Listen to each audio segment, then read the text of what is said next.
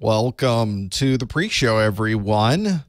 We're coming to you live today for the Network Plus study group. We'll be starting in about 10 minutes.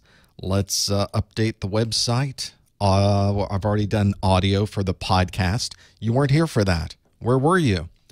That part's done. Now let's make sure that everything is working on the site as we would expect. Those things are working.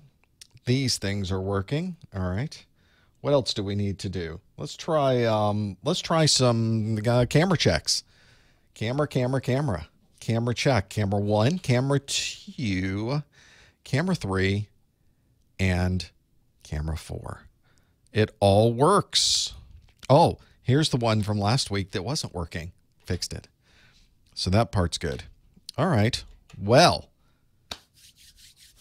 I think we got everything working. Last week, the lights would not turn on, if you recall, if you were here for last week. Oh, by the way, if you're watching this on YouTube, the chat room is at professormesser.com/live. This would be the Network Plus study group. professormesser.com/live. We'll put that in that chat room. We'll put it in this chat room. Is everything else in order? I think it is. Warm beverage. We've got, I should probably pull this a little closer so I can see what's going on. That's not good. There we go. This is not where I was going with that. Boy, that needs to be tightened up a bit. Okay. That's good. So I can see those things. I can see this thing up here. I've got this here. That's there. Hello, little rock. Network Plus exam tomorrow. Perfect timing. So that'll be great.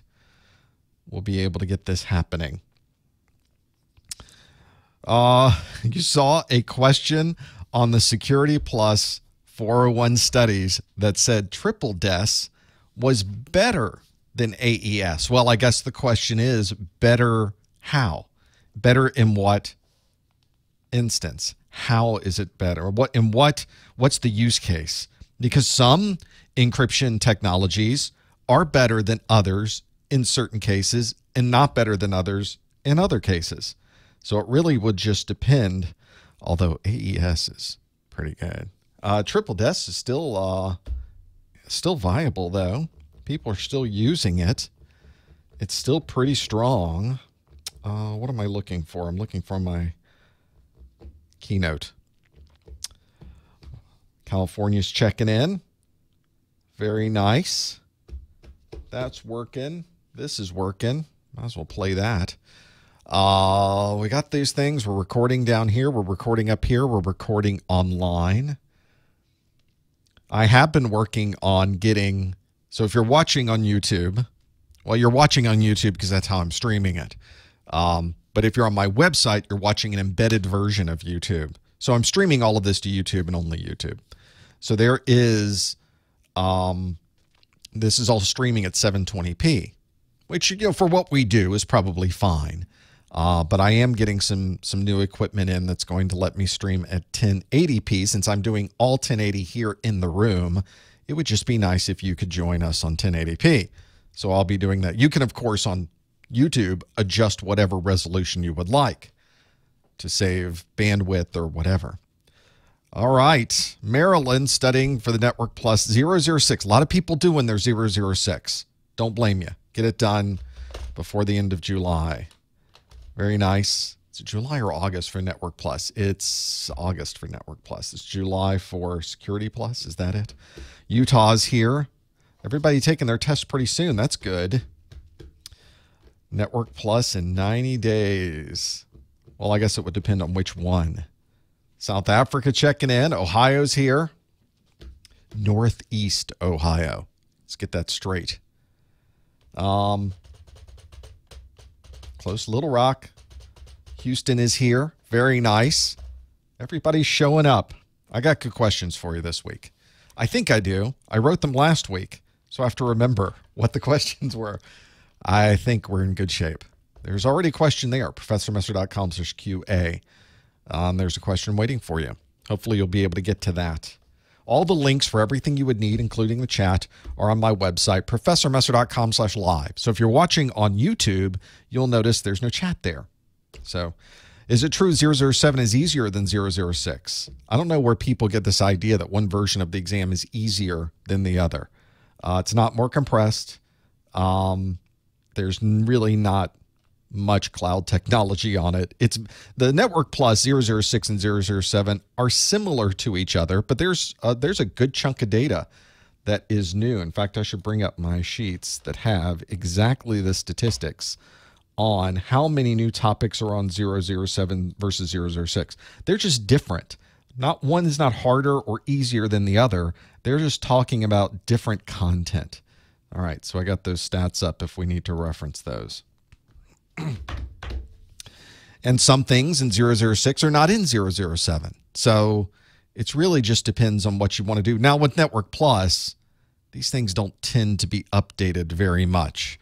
Network technologies don't turn over rapidly like we see with operating systems or to some degree even security, although security is not fast as hardware and operating systems. The A Plus is tough to keep up with those topics because it's changing every week. There's a new chip, there's a new video, there's a new this, there's a new that. But for networking, you tend to put this stuff in, it stays there forever. So you don't tend to see a lot of things swapping out. And CompTIA didn't make a lot of changes to the 006, to the 007 exam from the 006. So there you go. That's the story.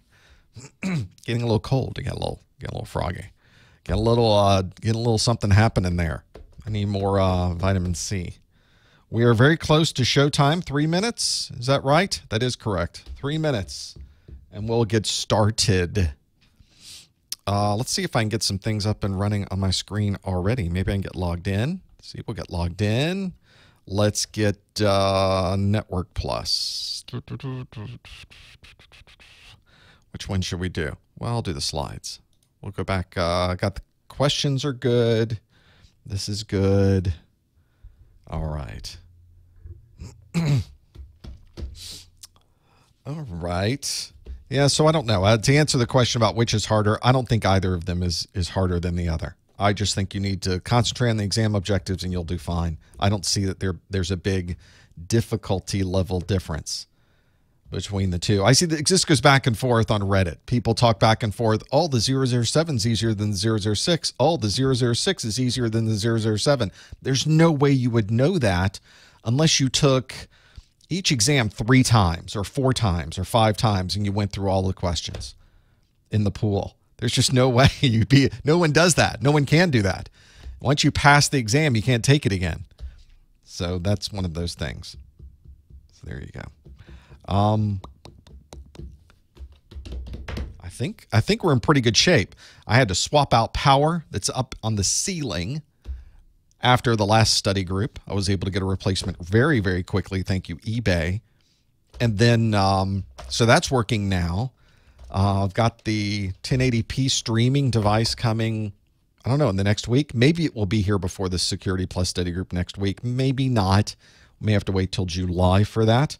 But I will probably be doing as soon as I get it and plug it in and work with it, we'll probably do a test live stream that is not on a Wednesday. So you can look for, if you're following me on YouTube and you've clicked the little alarm there, you'll be notified if I do that. And I'll tweet out and that kind of thing. So we'll get those things going. All right, we're in pretty good shape here. We're about to get ready to do this. Oh, what do I need up on my screen? I need Skype. I need to set up my call-in for this later. So we got that. My shows. Host a show. This is good. This is very, very good. All right. And how is that possible? Oh, there we go. Okay. It's time for live stream, everybody. Let's get this thing ready to go. This will be a good one. Get these ready. This will start here. We got a slide going there. Yeah. I think this might happen. Let's adjust this so it's not tugging on me the whole time. Straighten up and fly right. And here we go. Hello, everyone. Welcome to the June 2018 Professor Messer Network Plus Study Group from our world headquarters here in Tallahassee, Florida. Thanks for joining us today on this live Q&A that we do during this first hour. And then the second hour, I open up the phone lines and we turn it around. You ask me questions instead of me asking you questions, or you just call in and talk about whatever you'd like. It's open phone lines on the after show, but right now we've got 1 hour of Q&A that we're going to do about the Network Plus exam. So if you're studying for your 006 exam or you're studying for your 007 exam, you're in the right place. I have questions for you. What we're going to do comes from all of the videos that I make available on YouTube. You may be familiar with my training course. It's available every minute of every video, a complete 006 and a complete 007 course is available for you to watch absolutely free. You can find that at ProfessorMesser.com. Don't forget to follow us on Twitter. I do a free question every week. Yeah, I think it's on Tuesdays. We put that Network Plus question out there so you can see how well you're doing with Network Plus. You can find that at ProfessorMesser.com/Twitter. As I mentioned in the pre-show, I'll probably be doing some additional call-in or ad hoc presentations, events sometime in the next week or 2 or 3. And if you want to be notified when that happens, you want to subscribe to us on YouTube, ProfessorMesser.com/YouTube. And click the little alarm if you want to be notified for that. And got a couple of emails this week where people were looking for the voucher discount. You can always find a discounted voucher code at ProfessorMesser.com/vouchers so that you take a little bit of money off the top. Don't pay retail for your voucher. Of course, if you have an EDU email account, you want to go to the CompTIA student, the educational discount. We'll find that later in the study group. I'll find that that link for you, so you're able to find that. But if you do a quick Google search, you shouldn't have any problem hunting that down. For the rest of us that don't have an EDU account, go to ProfessorMesser.com/vouchers. My entire course, either the 006 course or the 007 course, are available to watch for free. There are also downloadable versions that you can get. I have digital editions that are brand new. A lot of you want to get the flash drive that I send that has all of this offline. But others of you said, I don't need a flash drive. I don't need anything shipped. This is the modern era. I can simply download these things. So there's a price that's a little bit lower than that. You don't have to pay so much for the complete physical edition. There's a digital edition available as well that has the videos. It has the MP3 audio files. It has my course notes. All of it's there. So you can find out about that at ProfessorMesser.com/GetNetPlus.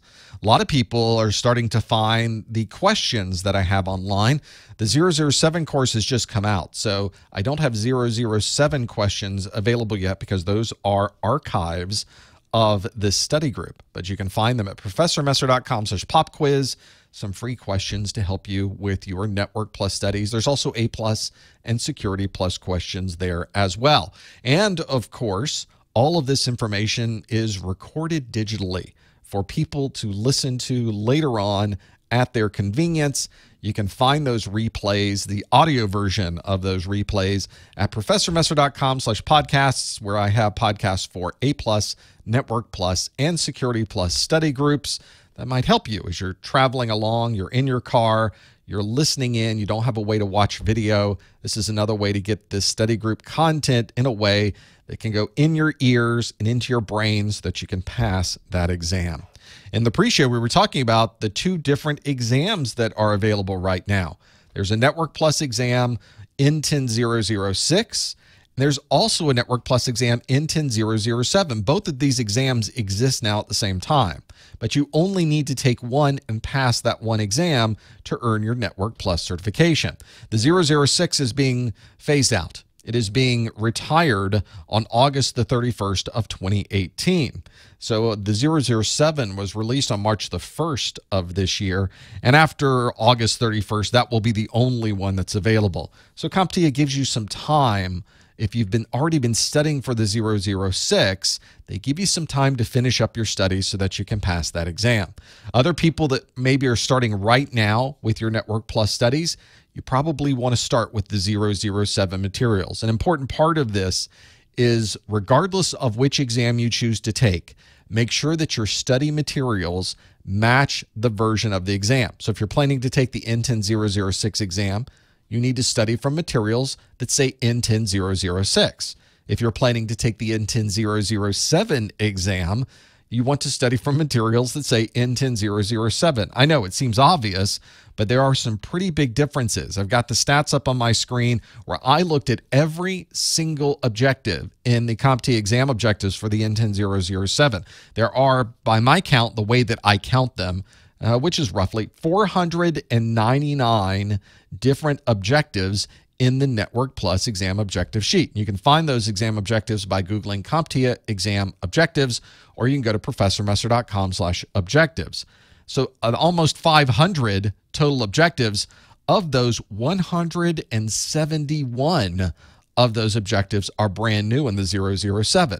So that means that about 35% or so, 34.2685% of the exam objectives are brand new in the 007. That means if you're studying 006 and you go walk in to take the 007 exam, you're missing about 35% of the content that you need to be able to pass this exam. That's a pretty big chunk of content. So make sure that you study from the right exam objectives. Now, if this is after August 31st, you're watching this on a replay, and this is well after August 31st of 2018, it doesn't matter. You'll be studying 007 content. Although the idea still is the same, right? You still need to make sure that you study the 007 content if you're going to take the 007 exam. Today, we're going to do Q&A. I've got questions already done. I create a brand new set of questions every month. These are questions you've never seen before. I'm going to ask you these questions, and you're going to answer them live and online. And you do that by using a third-party service that's been really great to use called Socrative.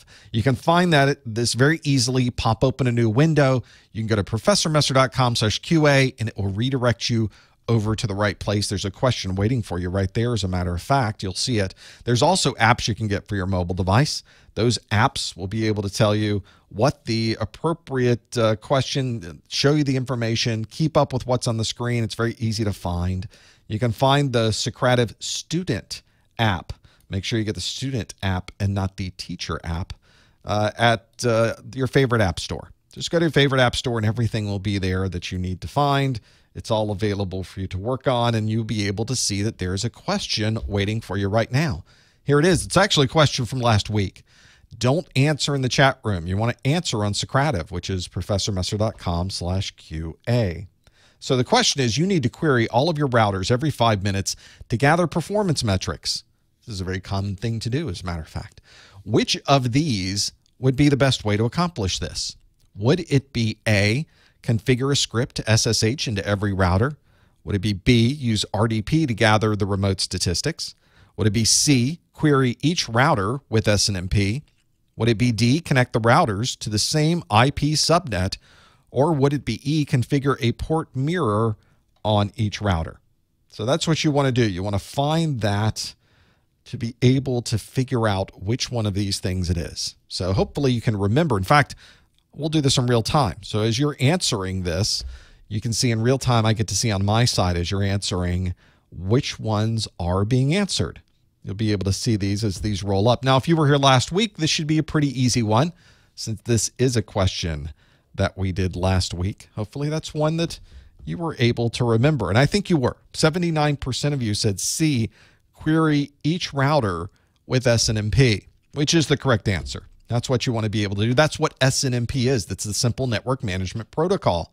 It sends queries to devices and receives responses in return.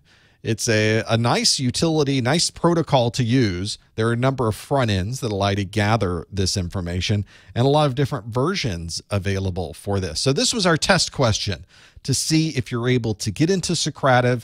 It's obviously our rewind question of the month from last month. We want to be sure that everybody can get in to see all of the questions, and hopefully you were able to do that now. And if you're using SNMP, then you're probably able, let me quickly go through my SNMP and show you a graph that I made. Here's a graph I made with SNMP. So I queried, in this case, a firewall every X number of minutes, maybe every minute it looks like.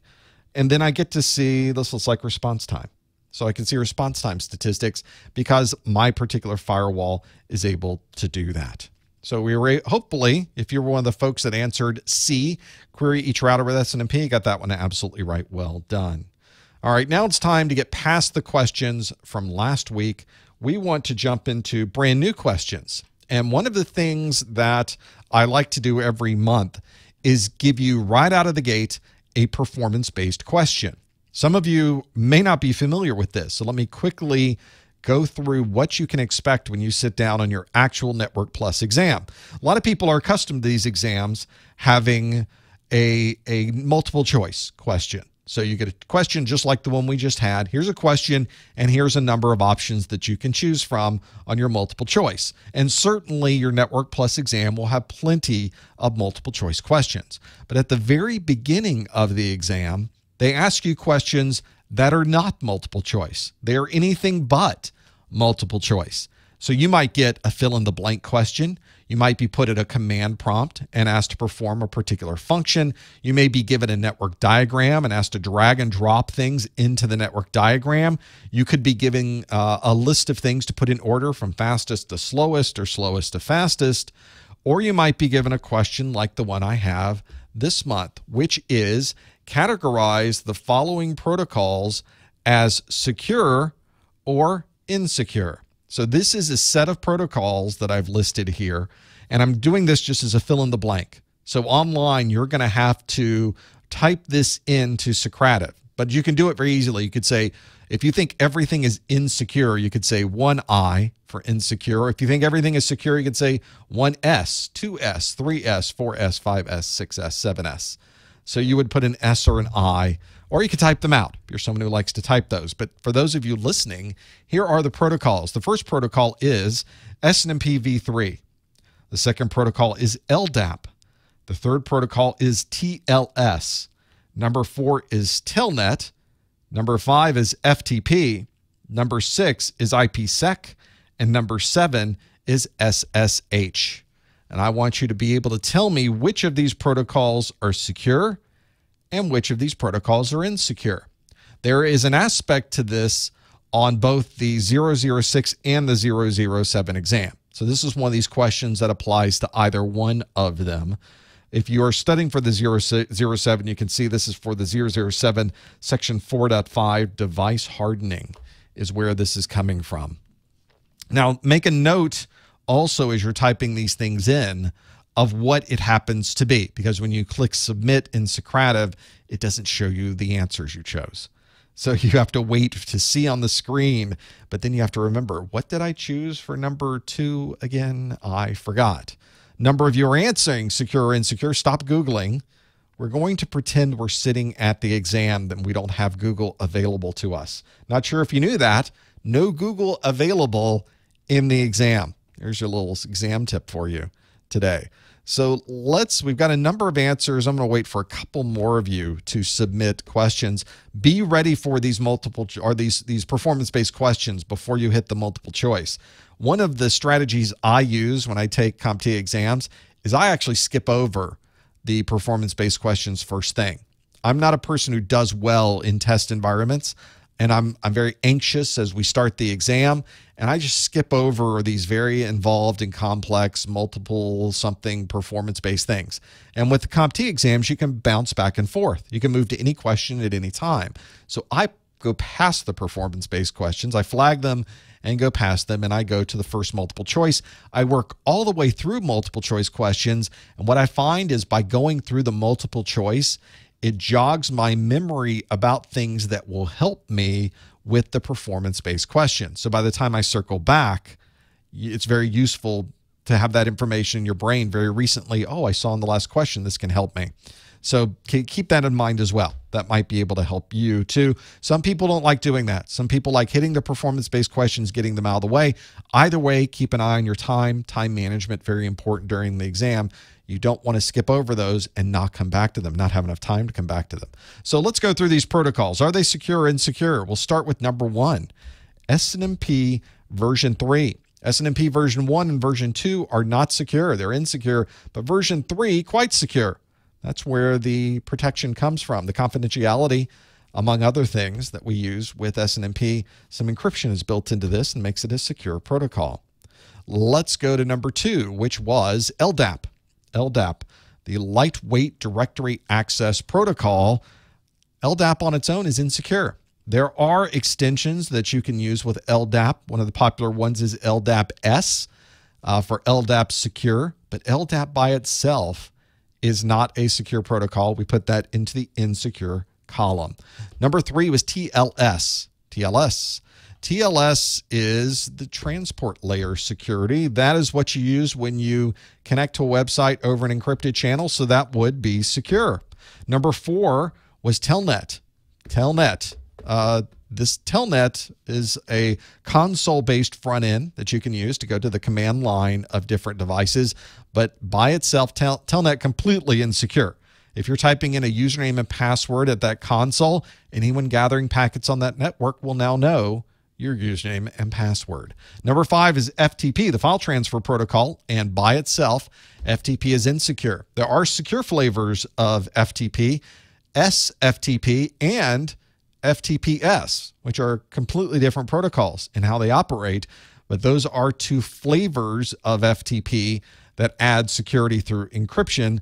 One of those methods using SSH for the encryption and the other one using TLS for the methodology.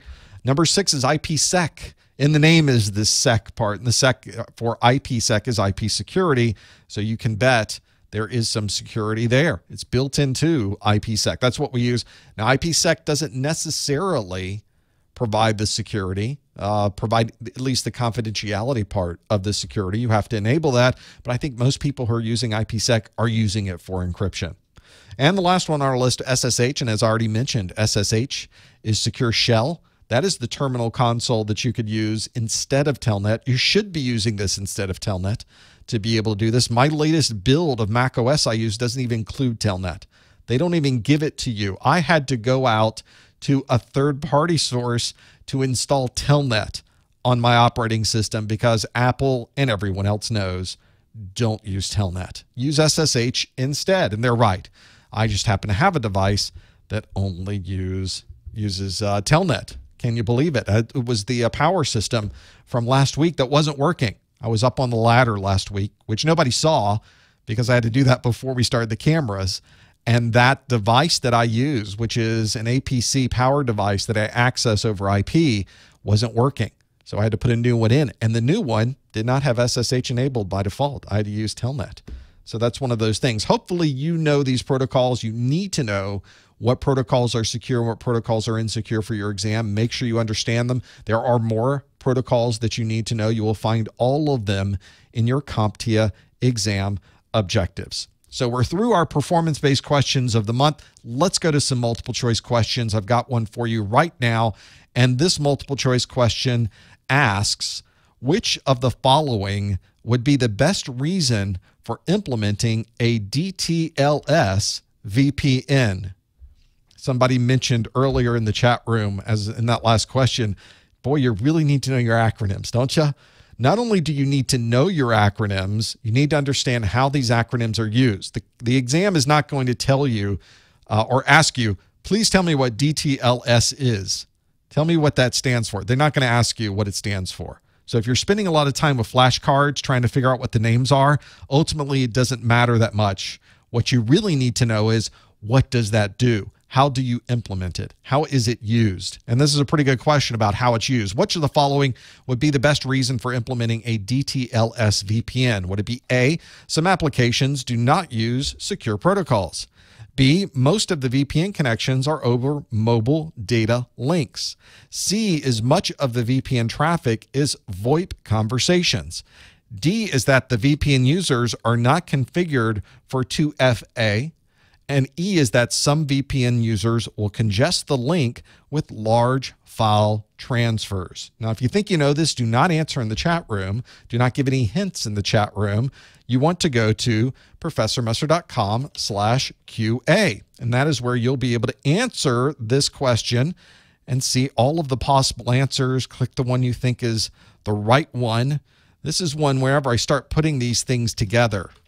This is where I really like to get into the details of what are these technologies so that you can become more familiar with the technologies that you can find. And DTLS VPN is another one of those that is important to know. That is something that is unique to the N10007. I don't believe DTLS VPN is on the N10006.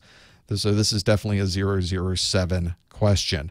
Let's see how we've done with the DTLS VPN. I think most of you are realizing, wow, this is one I haven't run into before because we got a mixed bag of answers coming in. I'll try to jump in to these questions to determine how can I get half of you getting this right and half of you getting this wrong. But that's one of those. So some of you are studying for the 006, don't worry, you're not going to run into this on your 006 exam. So we can see that 36% of you have chosen A, some applications do not use secure protocols. 23% have said most of the VPN connections are over mobile data links. 17% and 16%, kind of a tie for third, is C, much of the VPN traffic is VoIP conversations, and E, some VPN users will congest the link with large file transfers, and only 8% said the VPN users are not configured for two-factor authentication. That's what that 2FA is that you will often see is two-factor authentication, this multi-factor functionality. And some of you have even said, I have no idea. I just took a guess. Good for you. In fact, that's what you should do on the exam, by the way, is you're not penalized for getting a question wrong. You obviously don't earn any points for getting a question wrong, but they don't take points away from you. So it doesn't hurt to guess on the exam. Don't leave any questions blank on the exam. If you're running out of time, make everything A, that you haven't answered, or do the Christmas tree. Do whatever you can, but fill those in. Do not leave them blank. You would at least have a chance for getting them right. Let's talk about a DTLS VPN. DTLS is the Datagram Transport Layer Security. Datagrams, why? What are datagrams? DTLS, pretty useful to have this here. Most of us are familiar with using VPNs. We use them for providing encryption and protection of data that we're sending from one site to another. Useful to have that. We use these technologies all the time. One of the challenges you have, though, is many of the VPN technologies are built around TCP. And as we're familiar with, as we learn this in our Network Plus, TCP has a little bit of overhead associated with it so that we're able to keep all of the packets in a particular order and provide retransmissions if any of the packets are missing. So every time you send a packet or two or a section of packets to a device, that device has to send an acknowledgement back. Well, that's great if you need that functionality, that reordering and the ability to resend that traffic. But what if you are using an application that doesn't use or need any of those functions? What if you drop a packet, you don't care? What if you are sending traffic through and if it doesn't get to the other end, you don't care? You don't have time to do a retransmission. For example, voice over IP, a perfect example, or live streaming. If you lose a packet, you can't really rewind your voice conversation. You can't really rewind this particular live event. You just have to keep going. And so the DTLS VPN uses datagrams instead of using those TCP frames that are sending the traffic and requiring an acknowledgement. So that's one of the nice things about DTLS is that it's a VPN type that has been optimized for streaming traffic or voice over IP traffic. So that becomes very useful for people that are using those types of technologies over a VPN connection. And if we look at the possible answers that we have, if much of the VPN traffic is voice over IP conversations, that would be C. Only 16% of you chose that one, but that would be the best reason for implementing a DTLS VPN in this question. Now, you're going to see this, by the way, on the actual exam, is that a number of these answers could have been correct. For example, if some applications don't use secure protocols, well, that's why you'd use a VPN, isn't it? Well, of course it is. But that wasn't the question. The question asked the best reason for implementing a DTLS VPN. So everything has to be considered. And that best reason means that you have to find the best answer. that is in this list. And although a VPN is useful because some applications may not use secure protocols, the DTLS VPN specifically is designed for voice over IP and streaming conversations. That's the one we should have chosen in this particular example. Most of the VPN connections over mobile data links, I guess if you have limited bandwidth, that's not what a DTLS VPN is designed for. A VPN user is not configured for two-factor authentication. DTLS has nothing to do with two-factor authentication. And some VPN users congesting the link with large file transfers, that sounds like a case where you would need quality of service, not the case where you would need DTLS to provide that streaming or voice over IP optimization. So hopefully we've learned something. Although only 17% of us got this one right, now we know all about DTLS VPNs. And if you happen to see that on your 007 exam, you'll know what they're talking about. Let's move on to another question. I've got another multiple choice here waiting for you. Here is the question. Which of these would be the best way to verify that a downloaded file was not corrupted during the transfer? Now, I've got a few options for you. So which of these would be the best way to verify that a downloaded file was not corrupted during the transfer? Would it be A, check the file hash, B, compress the file after the download is complete, C, monitor the bandwidth utilization during the download, D is encrypt the file after the download is complete, and E is copy the file using the /V option. So which of these would be the best way to verify that a downloaded file was not corrupted during the transfer? So the real question here is or the real detail of this is in the question. So make sure you read through the question very specifically. I could almost choose two different options here, but only one of these is going to answer the actual question that is here. So hopefully you know the answer to this, and if you do, you can go to professormesser.com/QA. So that way you can choose which answer it is. In fact, I'm going to take a peek at how we're doing with this one.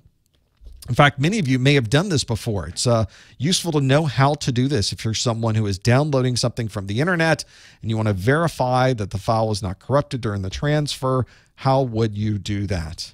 That's one of those that does come in handy to be able to make that happen. This is one also, if you're ever working with these large files, this does become useful. Imagine downloading an enormous file. It's taken you hours to download it, but did it really download correctly? It'd be nice to have a quick way to verify that, wouldn't it? I think I've given enough hints. So let's see how we did with this one. You can see that 83% of you, 82% of you have said, check the file hash. A lot of you just chose A, check the file hash, and just assume that would be the right answer. So the question is, what's number 2? Second on our list is E, copy the file using the /V option. 9% of you chose that one. 5% of you chose C, monitor the bandwidth utilization during the download. 3% of you chose D, encrypt the file transfer after the download is complete. And nobody chose compress the file after the download is complete. Well, file hashing, I'm going to have to go with the 82% of you that are here because file hashing is really the best way to make this happen. File hashing is a way that you can get a unique set of information, a message digest, we call this, from anything, from a big bunch of files that you have downloaded, from an enormous file, maybe a little email message. You can put anything into this hashing function, and it outputs to you a string of text that represents a fingerprint of what it happened to look like. It's always a unique value too. So that's an important consideration with these hashing algorithms, is that if you input a certain type of input into the hash, you're going to get a unique hash value that nothing else would be able to create except that exact piece of information, that input that you put into the hashing algorithm. So this allows us to perform some checks and verifications. So if you have, you go to a website like I have, for instance, Ubuntu here. This is the files that are out on the Ubuntu website, and they list all of the ISO files that are available for you to download. There's a desktop ISO, a server ISO, and you can see the different flavors, and then they add a hash value next to each one of those. Now, what you're able to do then is download whichever one of these ISOs you'd like. Let's say we want to download the desktop ISO that's there. After we download it on our local machine, we run exactly the same hashing program, same hashing algorithm to create the hash value, and then we compare the hash value that we got on our local machine with the hash value that's posted on the Ubuntu website. And if they match, then we know we downloaded the exact same file that exists on the Ubuntu website, and there was no problem with the file transfer. It's exactly the same binary that we had from the very beginning. That becomes pretty useful. So we know that if we run into a problem, one of the questions we're going to have is was the file downloaded properly? Yes, it was, because we checked the hash. So we can take that off of our list of being any type of problem with that particular file. So those of you that did answer the answer A, check the file hash, absolutely correct, because the question asked the best way to verify that a downloaded file was not corrupted during the transfer. So this is a verification that occurs after the transfer is complete. There is a copy command, for those of you that answered E, copy the file using /v. That copies it, but it doesn't give you any verification after the file transfer is done that everything worked the way you would expect. In this case, we want the best way to verify it, and we can verify it at any time.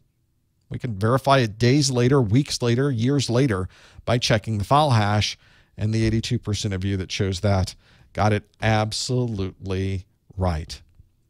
There's a lot of details in the Network Plus exam. Huge amounts of information. All of that information about hashing. There's a huge security section. There's information about those secure protocols. We have information about fibers and coppers. Subnetting information is in here. Extensive amount of details. Of course, you should go through all of my videos and take notes. Some of you are very good note takers. Although if you're like me, you're probably not the best note taker in the world, and there's a lot of video there.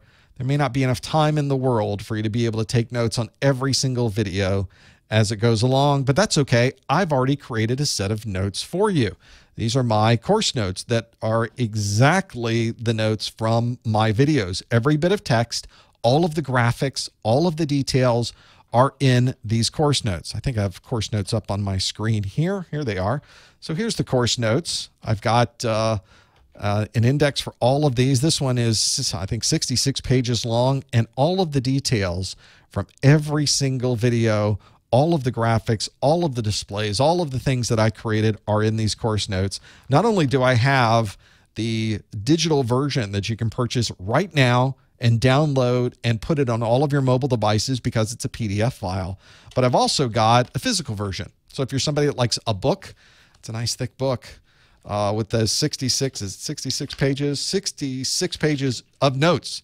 That's not counting the index and all of the information at the front, my introductory details. So if you're looking for a physical book, I created the physical book because Mrs. Professor Messer said she likes books. She doesn't like the digital version. She prefers reading and going through a physical version, and so she's right. So I created this as well. You could buy just the digital version, or you could buy the physical version. And when you buy the physical version, I throw in the digital one for free. So that's a good bonus. You get both if you get the physical version. So you can download the download the digital one right now, and then I'll ship you this physical version. So you can have that there. You can find out all about that at professormesser.com/NPCN7 for Network Plus Course Note 7.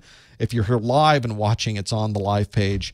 There's links at the top for the 006 course notes and the 007 course notes. Make sure you get the right ones. Make sure you get the course notes that are the right ones for the exam that you plan on taking.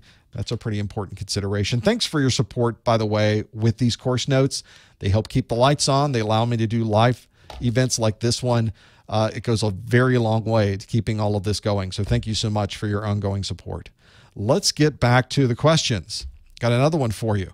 Which of these would be the best way to minimize excessive jitter on a wired network? Which of these would be the best way to minimize excessive jitter on a wired network? Would it be A, configure STP? Would it be B, enable IPsec on the switch trunks? Would it be C, create separate VLANs for all users? Would it be D, enable jumbo frames? Or would it be E, enable QoS? One of these would be the best way to minimize excessive jitter on a wired network. Hopefully you're somebody who has had to deal with managing jitter on a wired network. If you know the answer, go to professormesser.com/QA. You can learn more about excessive jitter and having those there as well. There is a lot of detail that you need to know for the Network Plus exam. So a lot of these terms that you're going to run into with the VPN technologies, the encryptions, the hashes, and things like jitter, you need to know about them.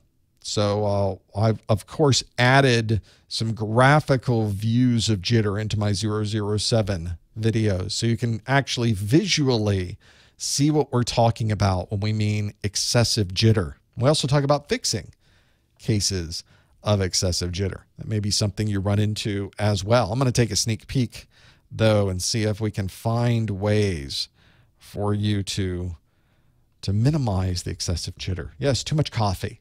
I'm a little jittery. Well, I think I might have some right now. Maybe I'll have excessive jitter before we're done with the study group today. So that's one of those things to work on.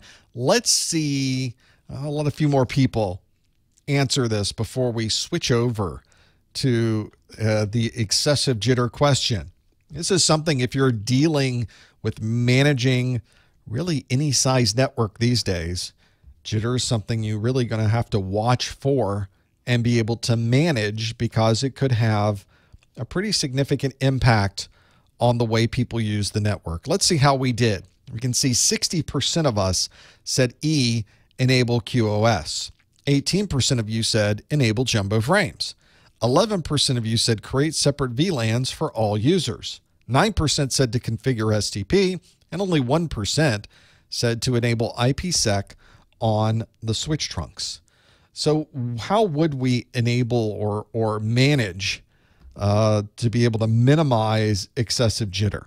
That's the real question. Jitter is a big problem, especially for real-time protocols. Voice over IP, for example, is a significant issue.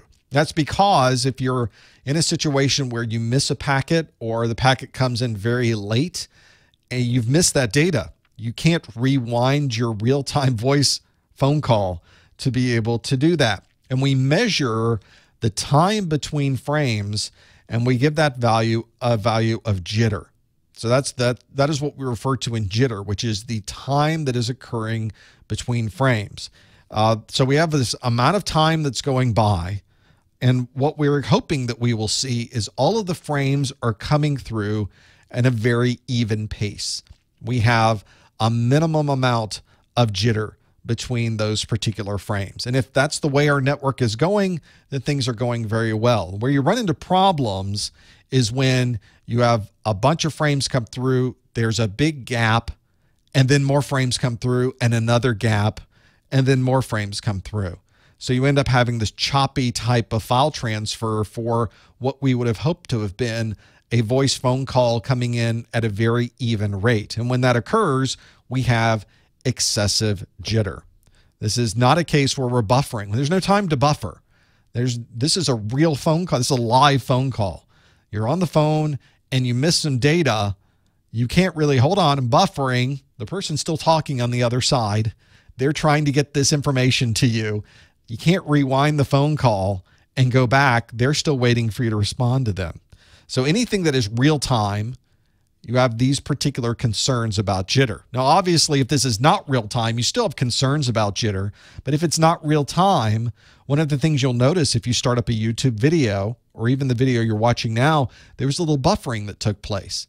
So you're actually seeing this a few seconds, probably 10 to 15 seconds after I'm actually saying it. It goes off to YouTube. They do some reconfigurations to the video. They send it down to you. They buffer up a few seconds. That way, if you run into problems with jitter or other issues with the transmission, they've got some time to fix it before you run out of real-time data. So that's one of those scenarios. So live video isn't as live as you might think. Phone calls are live. That is real live data. And that's the case where jitter is really going to become a problem. The way that you resolve jitter is, just as many of you said, 62% of you said, you enable quality of service. That is one way to help minimize the impact of jitter on a network. The idea is that normally every protocol on the network has just as much right to the network as every other protocol. So if you are on a phone call, the person next to you could be doing an enormous file transfer and using up all of the bandwidth out to your internet connection that's also used by your voice over IP phone. And if they start using up all the bandwidth, now it's going to be difficult to get voice communication in. Your network administrator can configure quality of service that might limit just how much total traffic a file transfer might have through the network, leaving plenty more information, plenty more space available for a phone conversation. So quality of service can be a huge advantage to keep your data on this side of the network, keep your voice traffic on this side of the network, and everybody's going to play happy on the network. Why wouldn't it be enabling jumbo frames? Jumbo frames are a way that you could take the traditional 1500 byte Ethernet frame and you can extend it up to a size that's technically just over 9,000 bytes of a frame. So you can send these enormous frames through the network. If anything, that might actually use up more bandwidth faster. That might actually cause more jitter for your voice communications because now you're sending huge amounts of traffic. Voice communication, by the way, are very small frames. They aren't even close to using 1500 bytes. They're sending a little bit of information over a very rapid pace. Jumbo frames are commonly used for backups, where you're sending huge amounts of information and you want to use as much of the network as possible. So you would not want to enable jumbo frames to minimize jitter on the network. Creating separate VLANs for all users. Wouldn't that be nice if we had a separate VLAN for every single user? Unfortunately, VLANs aren't designed to scale that way, and it's extremely difficult to manage a single user on a single VLAN for all of your users. It's not practical at all. It's something that no one would do, and at the end of the day, it doesn't actually help jitter either. Creating a separate VLAN doesn't solve our bandwidth and network utilization issue. We need something to manage that, and that's what quality of service does. 9% of you said configure spanning tree protocol, STP. Spanning tree protocol, of course, is the protocol we use on switches to prevent loops. Hopefully, you've configured spanning tree protocol on your network anyway. That way, if there is somebody plugs in a connection, creates a loop, it won't bring down your network. It has no effect, though, on the amount of traffic or how fast the traffic can come through the network. It's not going to minimize excessive jitter or have any impact on that jitter as well. And 1% of you said enable IPsec on the switch trunks. That switch connection between switches is probably pretty secure. It's probably in the same room. Security is probably not your most urgent concern with that. You generally don't configure IPsec on switch trunks because of that. And this also has no impact on jitter. This is not going to be helping us. In fact, how do we know that our problem with jitter has anything to do with a trunked connection anyway? May not. So that is not the best answer here either, and only 1% of you chose that one anyway. The best answer is indeed E, enable quality of service. That's the best way that you would enable or minimize the excessive amount of jitter on your network. Now, some of you are watching these. You've already got your Network Plus certification or your Security Plus or your A Plus certification, and you want to accumulate continuing education units. Some people also accumulate CEUs for other things as well, not even necessarily CompTIA renewals. These days, most people, I realize, are using the CertMaster CE to do their renewals. If you haven't looked into that, you don't have to collect CEUs for 3 years. You don't have to pay CompTIA extra money. You spend about 3 to 6 hours doing the CertMaster CE, and you're renewed for 3 years. It's like magic. But some of you are still accumulating these CEUs. And if you are, you can use this process to receive a CEU from me. It's a 1-hour webinar CEU in the webinar category from CompTIA. The way you would do that is you go to the top or the bottom of the Professor Messer website. There's a link there that says Contact Us. It's really contact me. Go straight to my phone.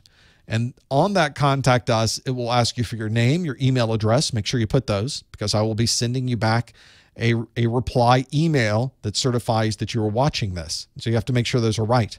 Some people don't put in the correct email address. You know, you're being sneaky. You don't want to give away your email. Well, then I don't have a way to send you back the email. See how that works? In the text part of that form, it's going to ask you for some information there.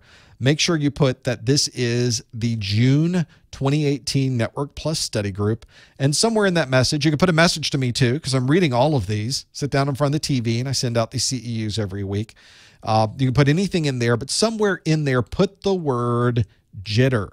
That's how I know you must have been watching up to this point. I think at this point in the study group, that will be a legitimate way to determine that you will watch this. And why wouldn't you stick around after this point anyway? This is compelling information, isn't it? So that's the way you would earn that CEU. It takes me about a week to finally sit down, turn on the television, and watching live PD. I type in all the information. I send you back a digitally signed email so you know it really came from me. And then also so you can't change the 1 to a 10 hours. See how that works? So there's a bonus there for getting those pieces. That's how you can also earn your CEU. Let's do another question. Let's keep this going. I've got one here that's all about Sam. Here's the question. Sam, a network administrator, is designing a WAN that connects to many different remote sites. She'd like to add a redundant link to each location. Which of these topologies would be the best choice? So Sam is a network administrator. She's designing a WAN that connects to many different locations, many different remote sites. She would like to add redundant links to each remote location. Which of these topologies would be the best choice? Would it be star? Would it be dynamic? Would it be bus? Would it be mesh? Or would it be static? Sam has quite a bit of engineering to do on this network to add these redundant links. So she needs to design a star, a dynamic, a bus, a mesh, or a static network design. This is something that is in both the N10006 and the N10007. If you think you know what the answer is, go to professormesser.com/QA, and you will be able to answer this question and help Sam design her network. This is sort of the kind of conversational question you might see on the exam. There's not a lot of questions that say, how many subnets are in this? How many bits in the subnet mask? It's really one that's describing a scenario and then being able to answer based on the requirements of that particular scenario. So that's one that does come in handy if you happen to know those things. If you think you know the answer, go to professormesser.com/QA. You indeed will be able to answer this as well. I'm going to take a sneak peek. I get to see which ones these are. If you've ever designed a network, then you've probably done this. If you have not designed a network, there are certain types of topologies in the CompTIA exam objectives. Each one of those topology types has advantages and disadvantages associated with them. You should learn more about what those topologies are and how they're used, and how maybe they're used practically, because each one of these types that are in those exam objectives have some practical examples in actual use. So this is a very good example of this, because many organizations have wide area networks that span around the world, and they want to be able to have some redundancy. So if one link disappears, they still have a way to communicate back to the main site. So this can be a little useful to have that there. Hopefully that's one you've become accustomed to working with when you go through the exam objectives. Let's see how we did with this one. Which would be the best choice? Well, 76% of you said the best choice was D, mesh. 10% of you chose B, which is dynamic. 8% chose star. 3% chose bus, and 2% chose static. So you've got really double digits only for mesh and dynamic. But mesh, 77% of you chose mesh. It seems like that would be the logical one, and indeed it is. That is the one that would allow us to have some redundancy. Mesh implies that there are multiple links to get back to the same location. This is very common to do if you have a site that is extremely important or you need some redundancy. You might have one link go back to corporate and another link go to another remote site, which then also connects back to corporate. So it puts an extra hop into the link. But if you lose that main connection, now you can simply hop through the other remote site to be able to communicate back to the central facility. There's lots of ways to build redundancy in a WAN. This is simply one way to do it. A lot of different requirements on engineering wide area network communication and a lot of different ways to engineer redundancy in a wide area network.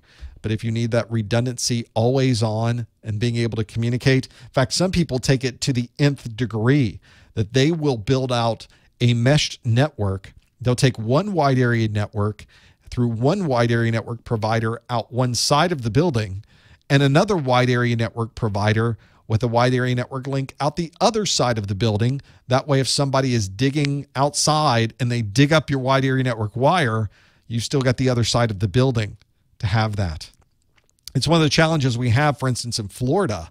If you're in South Florida, there's only so many ways to get out of the state of Florida. So a lot of wide area network providers have built wide area network fiber that go around the edges, the east and west sides of the state. But then you also run into problems with hurricanes and flooding. So do we also put one up the middle of the state? You know, running that much fiber is expensive. So it depends. Your geography has a lot to do with how you handle redundancy and engineering of wide area network connections. So that's one of those that does this. Now, one of the questions that we had here, we had 11% of you said dynamic. You know, dynamic is not a topology. So already I just sort of threw that one in as a red herring. But a dynamic network is really referring to routing protocols. That's really the only time you talk about a network being dynamic, is the routing protocols are dynamic. So if something changes, the routing protocols will update all of the routers so that they understand what the changes were to the network, and they can now resolve and be able to send traffic where they need to send it. But that doesn't necessarily add any redundancy. It just adds an automation to the routing.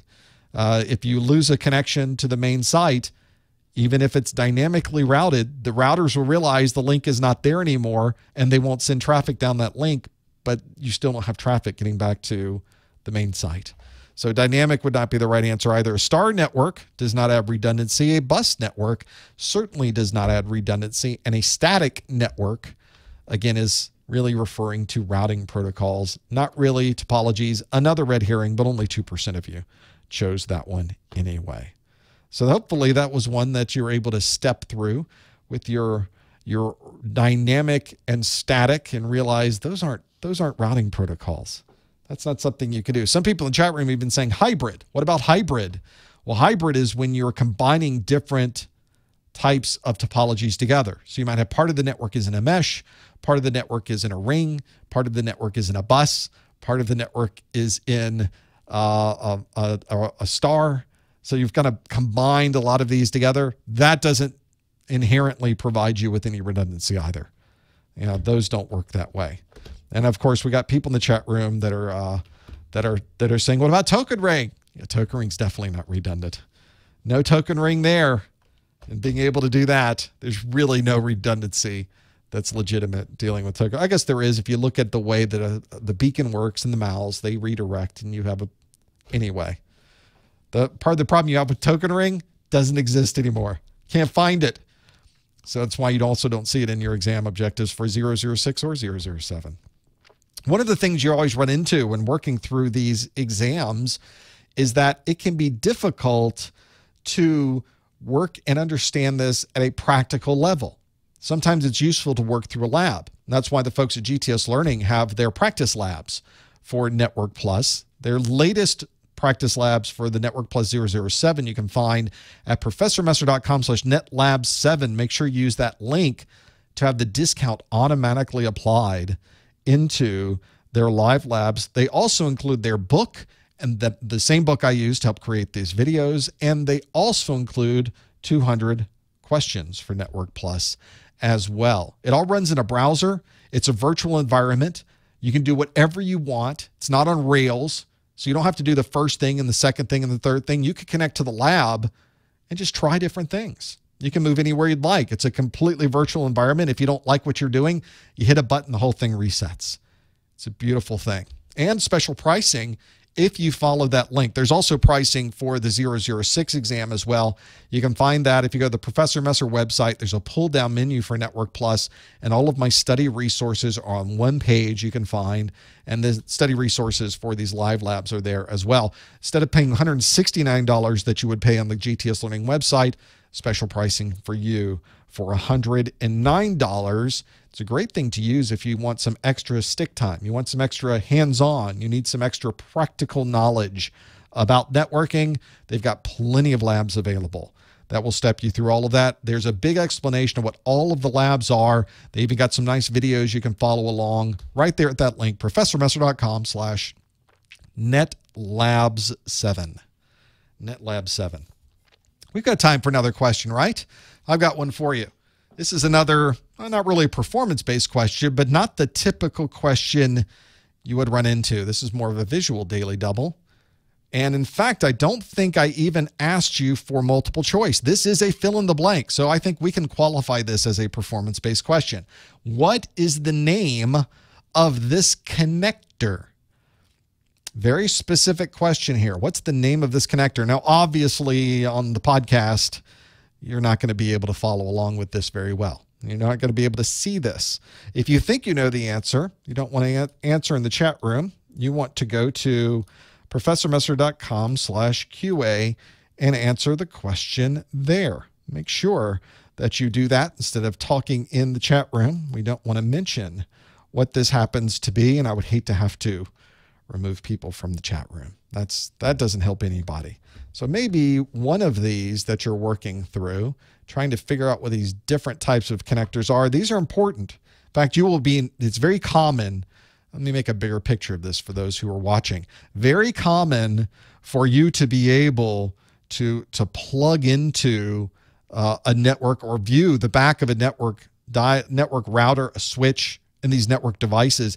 You will see all kinds of connectors suddenly in front of you, and you need to understand what you're looking at. You need to understand how these are plugging in. And so I've got the questions that are coming in. Make sure you know what those are. In fact, I'm asking you very specifically, can we go back one? I think we can. What's the name of the connector? I'm not asking you about the name of the cable. So there's your hint. A lot of you are giving me the name of the cable. I don't want the name of the cable. I want the name of the connector that's on the end of the cable. Some of you are like, oops, is that? Got to read those questions. That is an important one for the exam. It's a challenge because you're trying to go through this exam as fast as you can. And one of the things I do, I go through exam very, very quickly, and I'm just kind of reading, putting an answer and going to the next one. What I try to do at the end of my exams, I try to have enough time so I can go all the way back to the beginning and then read slower through the questions. And so obviously I only do this on CompTIA. You can't do it on things like Cisco. Cisco exams, go to this question. When you hit submit, you can never go back to that question again. So that's one where the CompTIA is kind of nice because I can go back and then slowly read through. I feel like I've gotten through as much as I can. And sometimes I miss a word. Sometimes I miss the word not, which completely changes the answers that I would give on the question. So make sure that you read through these questions as well and you aren't missing any of it, like this one that asks, what's the name of this connector? What is it? What is it? Well, we've got a few folks that have answered this one that are come through. Now, fortunately, and one of the things I've noticed, CompTIA is kind of moving away from using those not questions. Which of these are not this type of thing, or which of these accept this type of thing? I've noticed they're not doing so much of that. Those are just they're foolish questions. They're almost tricky in the way they're being asked. They're obviously not trick questions, but they're confusing when you're switching back and forth between questions that are asking you for a positive response and questions that are asking you for a negative response, which is crazy. So what type of connector is this then? So a lot of you are answering coax. That's the type of cable that is in here. That is not the right answer. Some of you have said BNC. It is not a BNC. Some of you have said, even giving me the type of coax, the RG58 is the type. I don't care about the coax. That wasn't the question. The question was specifically about the connector. And the connector is an F connector. So some of you working through these. This F connector is one that we most commonly see these days in something like cable television. And of course, cable modem, digital cable technology. It's not even cable television anymore. It's cable digital network delivery, because our video is now over digital. Our internet connections are obviously digital. Our voice communication is digital. It's digital delivery over one wire. How do they do that? How does that work? It's like magic. And they keep making it go faster and faster. Although they've kind of hit the end. They've kind of hit the edge of what they're able to do with sending all of this digital information over one piece of copper that's inside the middle of that coax connection. This is, in this particular case, RG6. It could be RG59 types that are being used. The F connector, though, is a threaded connector. It's not coming out. Let's have a better look at this. So you can see the threads that are inside of it. You push it onto the connector and you twist it, and you twist it, and you twist it, and then you pull it off. It never got started. Let me put it back on. You twist it, and you twist it, and you twist, and then it's not straight. You have to get straight, and you twist it, and you twist it, and finally it's twisted on there, and you finally got it started right with the threads. What's nice about the F connector, it's not coming off. In fact, I hate the people that then get a wrench and just tighten it up, because I will never be able to get it back off of this again. Just finger tight is good. That's all you need to do. Tightening it with a wrench doesn't help. Finger tight is good, and it's not coming off because you have to twist it 5 or 6 times for it to come off of that connection. So it's a very safe type of connection, very useful in environments where you're worried about it pulling out. So the cable companies don't want people calling them and saying, my video went out. My microphone went out, my video went out, and then because the cable popped off. The cables don't pop off when it's an F connector. And they don't pop off when it's a BNC either. That BNC is one that plugs in and twists a half turn, a quarter turn, and then it is stuck there as well. That's another good one. But this is not a BNC. You can see by the threads. This is definitely an F connector, and that's how you would know the difference. The BNC has that connection that has the small connectors on the side that open up so it locks in place to have those there, and that would be the F connector. So we don't have, because this was a fill in the blank, I don't have a percentage of you that said F connectors. A number of you said BNC. Some of you said the twisty one, and I'll give you credit. I'm giving credit for the twisty one. No, I'm not. Doesn't work that way. A lot of you, though, did say F connector. Some of you said F connector coax. So I'll take anything you put an F connector, an F type, an F in there somewhere. You got it right. It was not coax. It was not BNC. It was definitely the F connector. That's what we were looking for on this one. Hopefully, it's one that you were able to find on this one as well. Well, we've gotten through an hour of questions. How is that possible? That went through pretty quick. And for those of you that are studying for the exam, though, make sure you download the exam objectives. Pretty important to have this here. The exam objectives from CompTIA are comprehensive. They should be the first place you start on your studies. They should be the last thing that you look at before you walk into the exam, because they make a great checklist. I use these exam objectives to build my videos. You'll be able to find that all of my videos are numbered exactly the same as these exam objectives. It's very easy to find information that way. Not all books are set up that way, but usually a book has a cross-tabulation in there that will cross-tabulate chapter 3 as referring to section 4.2. So you'll be able to figure it out in your book that's there. Make sure you get those. You can download them by going to the Google machine and typing in CompTIA exam objectives, or simply go to professormesser.com/objectives to be able to get those. Incredibly important to have that there. I do one of these every month. So you have this one this month. Notice it's a little bit late on this month. I'm going to quickly adjust some things on my screens here We have this here. So the next one that we're going to do, though, is also later on in July. We pushed things a week this month because I went on vacation for a week at the beginning of the month, and now I'm back. And, of course, at the beginning of July is July the 4th. So we're not going to do one the week of July the 4th. You can see that in fact, that's Wednesday. We don't want to do a study group on July the 4th. Nobody wants that. So A+ will be on the 11th. Network Plus will be on the 18th. And then Security Plus will be on the 25th of next month. We're also doing Security Plus next week at this time. So if you like this, you want to do more of this with security, it'll be next week, this exact same time. Stick around for the next hour. I'm going to open up the phone lines. You can call in. You can ask me anything. You can say anything. You can.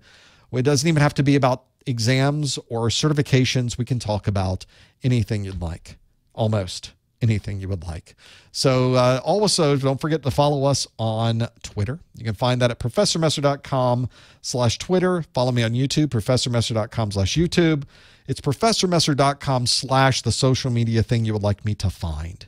So Instagram, LinkedIn, Facebook, it's there. Don't forget about the course notes, professormesser.com/NPCN or NPCN7 for the version 7. And all the links are on the website if you want to find those as well. My thanks again to GTS Learning for their NetLabs, professormesser.com/NetLabs or NetLabs7 for the N10007 pieces. And of course, if this is well after July, you're trying to figure out when is the next event going to be, you can find all of that on my website at professormesser.com/calendar. Thank you for being here for this first hour of Q&A. I'll thank you in advance for sticking around for the next hour. We'll open up the phone lines, but we really couldn't do this live Q&A if it was just me sitting in a room. That really wouldn't help very many people at all. So your participation is not only needed, it's very much appreciated. Thank you for being here. Stick around for hour 2, but if you have to leave, I can understand. But you'll always have a replay available on the website to come to. Thanks for joining us this time. We will see you next time on the Network Plus Study Group. Oh, I already gave out the webinar credit information. I already gave out those things. I missed it. You have to go back and figure out the details. Let's get the phone lines up and running. Let's see if I can figure out how to do this myself. I'm the only one here, so let's turn some audio on so I can hear things. And we'll get the phone number up in just a moment as soon as I get a phone line going. Let's see. I need Skype. I need to call in with Skype and get that going. I don't understand how to use Skype anymore because apparently it's all changed. There we go. Doop, doop, doop, doop. Thank you for calling. Well, you're welcome. And I need to pull up a number thing, and I need to type in a thing there. And then have the other stuff here, and then it will say, enter your 6-digit PIN number. Well, that's redundant. Let's try it, though. And then I need to change my PIN so that it's easier to type in every month. Wouldn't that make a lot of sense? Welcome. Welcome. So I'm glad that worked. Room and can manage your well, I know I can. You're talking. You're very talking quite a bit. So here's your phone number. If you'd like to call in, it's a toll-free number anywhere in the continental United States. You can call in at 855-785-RJ45. And if you are outside of the continental United States, which some of you have already mentioned that you are, you can use Skype and call me absolutely free. I have paid for the Skype minutes. You don't have to pay anything. You simply put a +1 at the beginning and use the same number, +1 855-785-7545. And you can call in as well to get all of those things available on the website. So I've got quite a lot to go through. We've already got some folks calling in.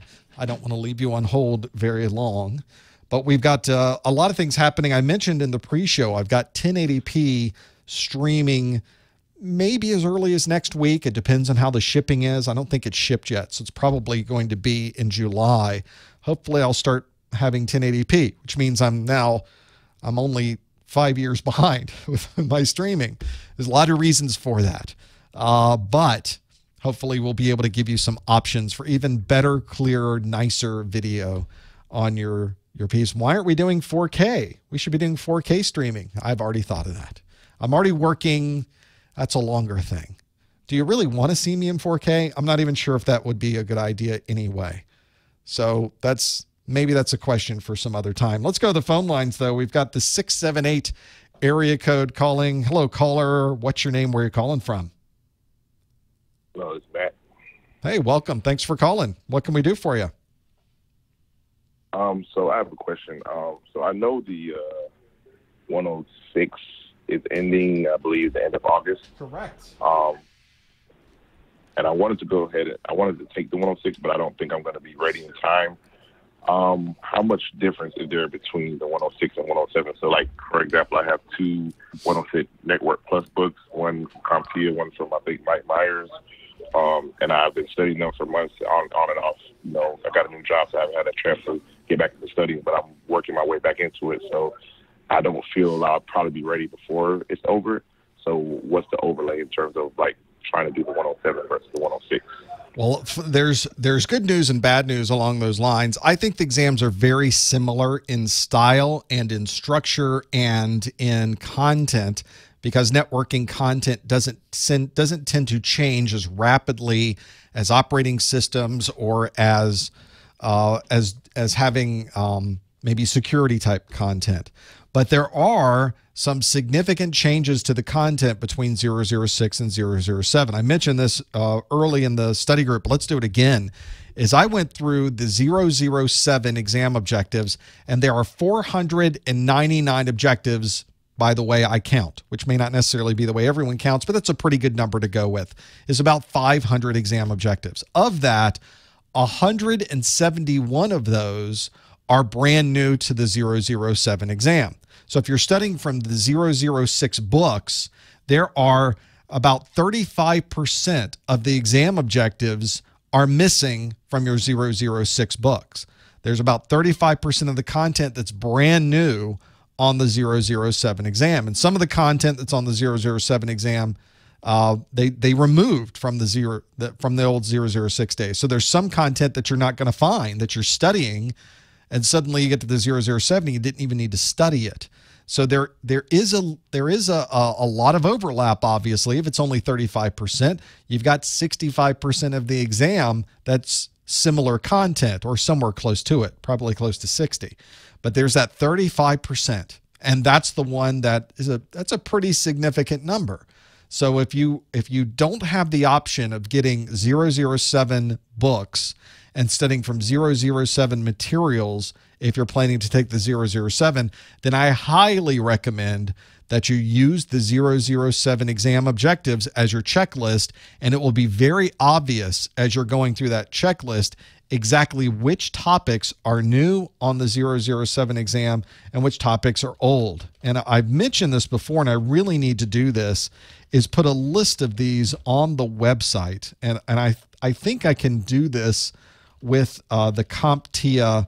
I don't know if I can do this with the CompTIA exam objectives or not. The exam objectives that CompTIA provides, I went through and I documented in the exam objectives which ones are new and which ones are old. So I'll give you an example. You folks can see this who are watching live. Is in the exam objectives. This is not the full and complete set, but I would go through and anything that is the same I tag with green, and anything that is new is yellow. And so you can see there's some sections of this that are very yellow and other sections of this that are very green, but they're very interspersed. So it won't be obvious because you'll be going through learning about the DNS service and you're learning about the A records and the MX records and the CNAME records. And then you won't realize, wait, the text records and the SRV records and the NS records are new. They kind of mix them all in. There's new stuff in the existing ones. So it's not obvious just by looking at it which ones might be there and which ones are new and which ones are old. So use those exam objectives if you don't have a choice. Your best bet, though, is just buy a new book. Books, generally speaking, relatively speaking, books aren't horribly expensive, and it's going to give you the best bet for passing that exam. So hopefully that gives you some overview. Now, based on that, what do you think you'll do? Do you think you'll grab the exam objectives and just use those as your checklist? I mean, I still have because it's at the end of August, correct? Correct. You've got August 31st. Okay, so so that's roughly about 6 weeks from now. So, I mean, I have enough of understanding now where I'm fairly confident. So if I just, give a good 2-3 weeks of put in good work, I believe I can try to get it. But just in case I do not pass, I want to at least know, okay, well, I need to start looking into the next one just in case. It's going to be a short period of time. Good. It'll be incremental for you. So trust me, there will be people taking this exam on the last day it's offered. They talk to me all the time. There's people that are planning to do it. And you got 6 weeks. You've already gone through a good set of it. You're probably well positioned to pass the exam if you really go through the exam objectives, study up, and be ready for it. And you might even want to do it a week before. And then you might even want to consider if you run into a problem and you fall a little bit short, you could do some quick cramming, go right back in before it's retired, and end up passing it before they retire the exam. But even if you have to go, even if you miss it for some reason and you have to move into the 007, there's only 35% difference between the two. That's not overwhelming. You're not starting from ground zero. A lot of this is going to be very similar and very familiar to you. Yeah, I got it. I appreciate it. That's pretty much where I was thinking myself, too. It's a good strategy. I wish you best of luck, sir. All right, thank you. I think that's a strategy a lot of people are using. I think a lot of people are going to be going into this exam, trying to get it done before it's retired, which is a great idea because once you're certified, you're certified. You don't have to take any more tests. You just wait 3 years and take the Cert Master CE and renew it for another 3 years. It's that simple. Things you can do with that. Let's go to the phones to the 202 area code. Are you there, caller? What's your name? Where are you calling from? Hi, my name is DeAndre. I'm calling from D.C. Oh, welcome. What can we do for you? I just wanted a couple advice as far as studying for the Network Plus. My deadline for the Network Plus is October 1st, and I have another test coming up for the Security Plus, and that deadline is December 1st. And I just started studying for the Network Plus, and I decided I'm going to take the 007. Good. I think that would be the safest route. Yep. In between, then, I wanted to know, what does Indigo Vision have to do with Network Plus or Security Plus as well? I'm not sure what you said there. What does what have to do with it? Indigo Vision. Not familiar with that. I'm missing completely what you're saying with that. Is this something from the exam objectives, or is this something else that you're referring to? This is actually something else. So my main question is, how could I go about studying for the Network Plus if my deadline is October 1st? It's for the 007. Well, fortunately, you've already said you're going to stick with the 007. So that's already great to have that plan, because if you went with the 006, it obviously is going to be retired on August 31st, and it will no longer be around anymore. So that's one of the challenges you have, is just time. By choosing the 007, you get rid of a whole lot of pressure that's put on the amount of time you have to study, because there's only, like the last caller said, about 6 weeks left, and you're going to be done with your time. You're out of time already. The challenge is 30 days after that, I have the Security Plus as well. Yeah, so you've got my goal was to finish the Network Plus before October 1st. Okay, that is first a remarkably aggressive schedule. Most people that are on my site tend to take somewhere around 3 to 6 months to study for both of these. Now, you could, of course, accelerate that by just sitting down every day and studying all of this. A lot of people, that 3 to 6 month time frame is 3 to 6 months with everything else in their life going on at the same time. And some people have more time to study than others. So you've got some differences in how you study and maybe what you study, and having those things available. But it's 1 month to study is really aggressive. Now, fortunately, some of the Network Plus content does overlap into the Security Plus. So a lot of the things that you'll be learning about protocols, a lot of the things you'll learn about what protocols are secure, some of the things about hashing and encryption that are in the Network Plus are also covered in the Security Plus, although I would say they're covered into a much larger degree, but at least you've already learned that fundamental part of it, and you can kind of slide into the Security Plus side of things. There have been people on my site, though, that have studied for 2 weeks, walked in, and they passed the exam. Now, these are people that had other types of knowledge, they had other experience, they had things they could apply to that, and they had a lot of time to study, but it is possible. So you still have some advantages there. As long as my recommendation for you, since you mentioned strategies, is to use those exam objectives. You're going to need to be very focused. You're going to need to study exactly what's on the exam objectives. You're going to make sure that you don't want to go outside the scope of the exam objectives, because that's wasted time on your studies. CompTIA stays very, very, very close to these exam objectives. If you know and understand everything that's in these exam objectives, you're going to do just fine on the exam. So use those as your checklist. Cross it out once you know it. Go to the next one. Circle the things you need to go through more. Use whatever method you need to use that as your checklist, and that will keep you on target and focused to be able to do that in the very fastest, the quickest amount of time. So you say I could utilize my objectives. How could I utilize it at work as well if I'm working in the field, network field? Well, this is even better, because now you have, in many environments, like an organization already has a lab. You already have professionals in these organizations. You probably have a security team. You probably have a network team. Yes. So if you run into a challenge with these questions that you're getting, and it's going through IPsec, and it's asking you about phase 1 and phase 2, and you just can't conceptually figure out what are they talking about, you've got people you can walk up to and say, what's this about? They're like, oh, well, let me tell you. And here's how we use it. And here's how we're connecting our sites together. And here's how we do the encryption. And here's how these two routers talk to each other and build an IPsec tunnel.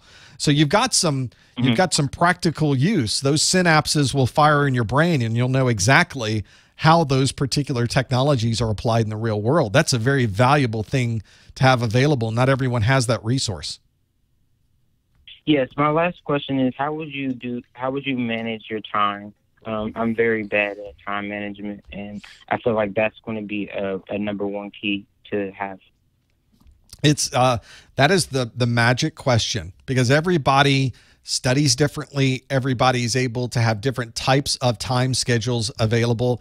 Some people prefer studying in the morning before everybody wakes up. Some people prefer waiting till everyone goes to bed, and so they have complete silence. Some people just have the time when they are traveling to work. They're on the train, they're in their car, and they do that for hours a day. There's different places where you're able to pick those up. And this may be an opportunity, although I don't have any specific apps that could help. There's a ton of different apps available online, so that if you're standing in line waiting to order lunch, you could do a couple of questions from a Q&A. And that's a good way to, at any point during the day, start cramming those things in there. You know, if you had more time and a very dedicated and nobody in the house, you could sit in the apartment and study these things. It's a lot easier, but not everybody has that luxury.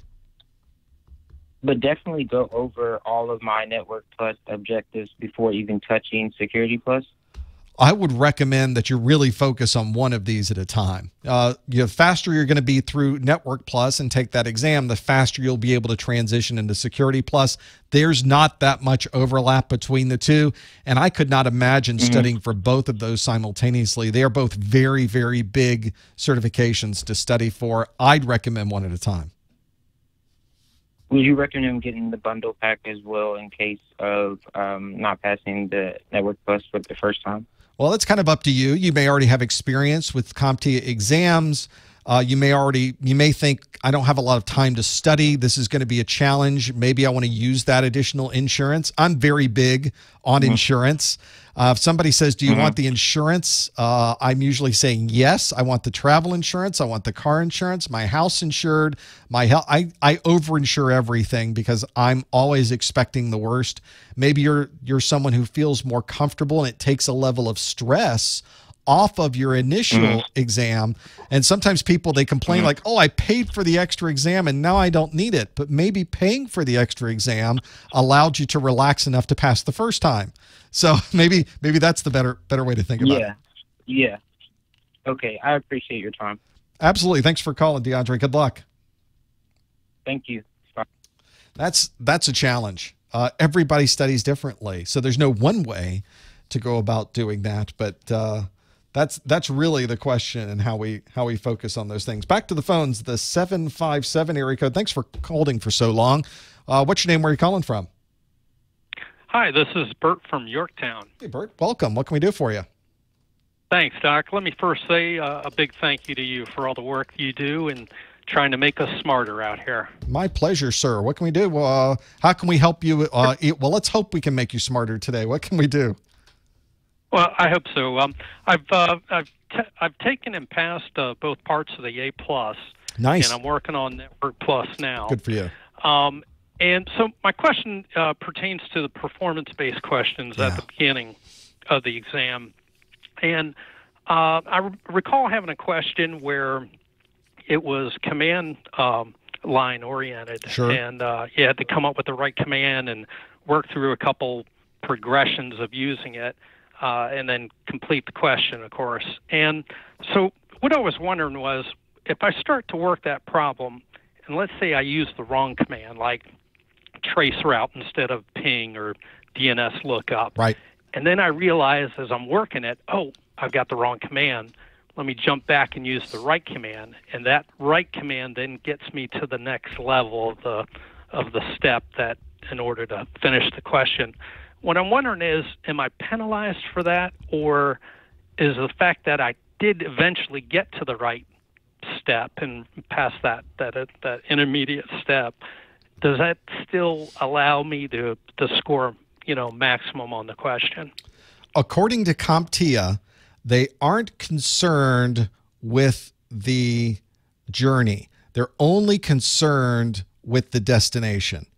They're going to give you an objective for you to get to, and according to what they have said publicly, they don't care how you get there.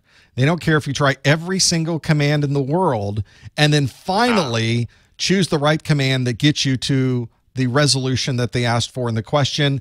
If you do that, you get full points for the question, according to what they have said.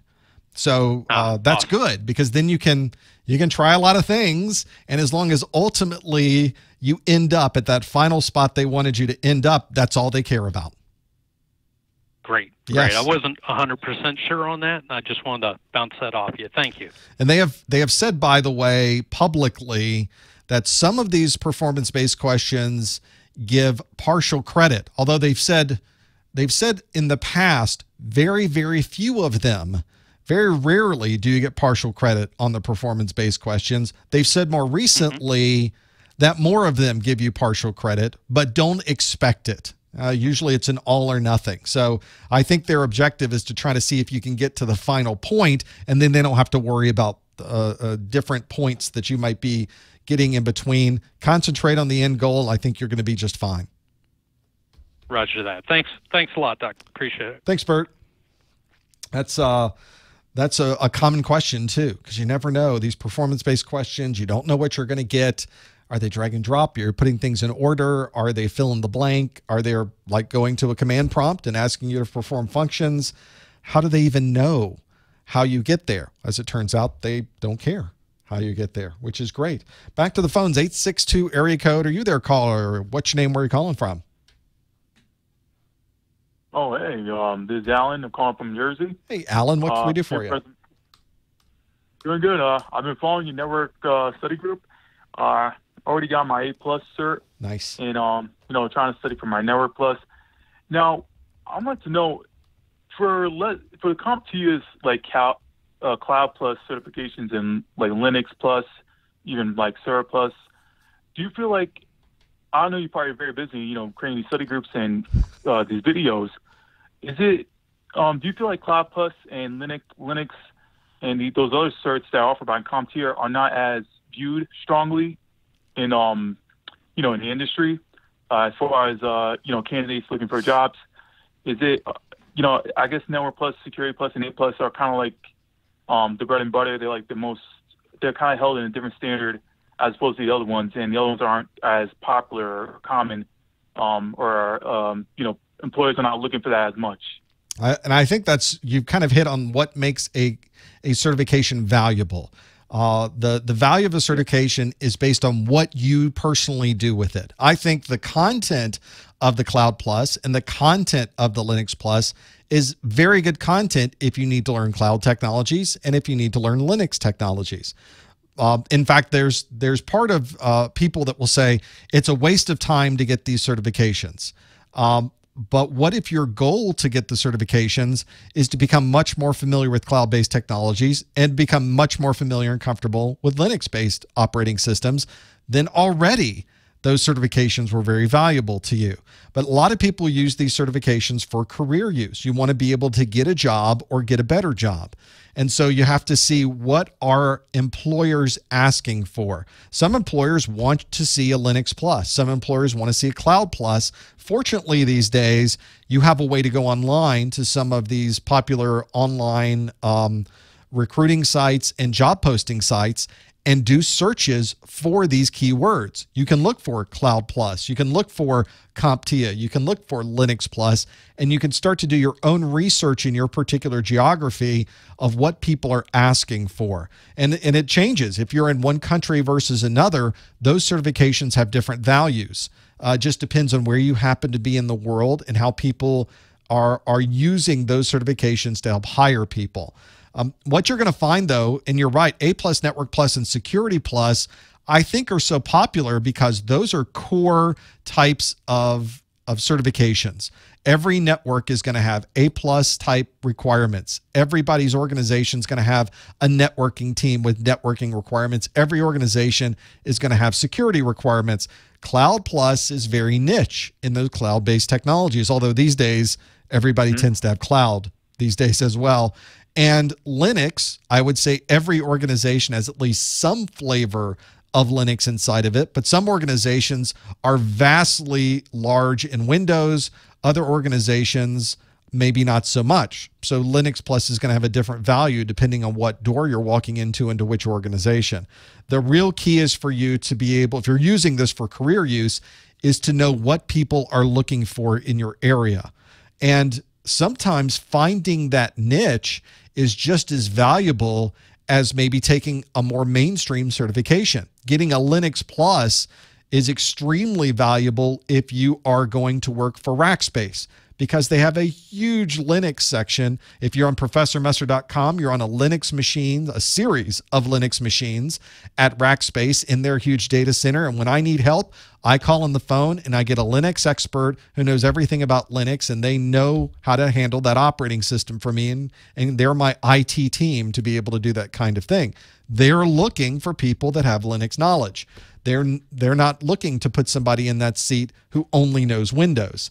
So those are the scenarios where you really have to find the niche that works for you. Maybe it's not Cloud Plus. Maybe it's AWS from Amazon. Maybe it's VMware.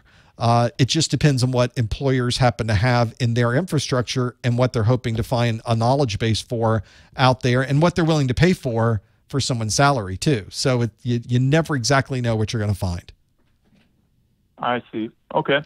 And the only other question I have is for the Project Plus, which is for people who want to be project managers, that's also like a special niche in itself. It is. So as far I know, CompTIA is very vendor neutral, and I know there's other certs like I thought about the MCSA for Microsoft. Sure.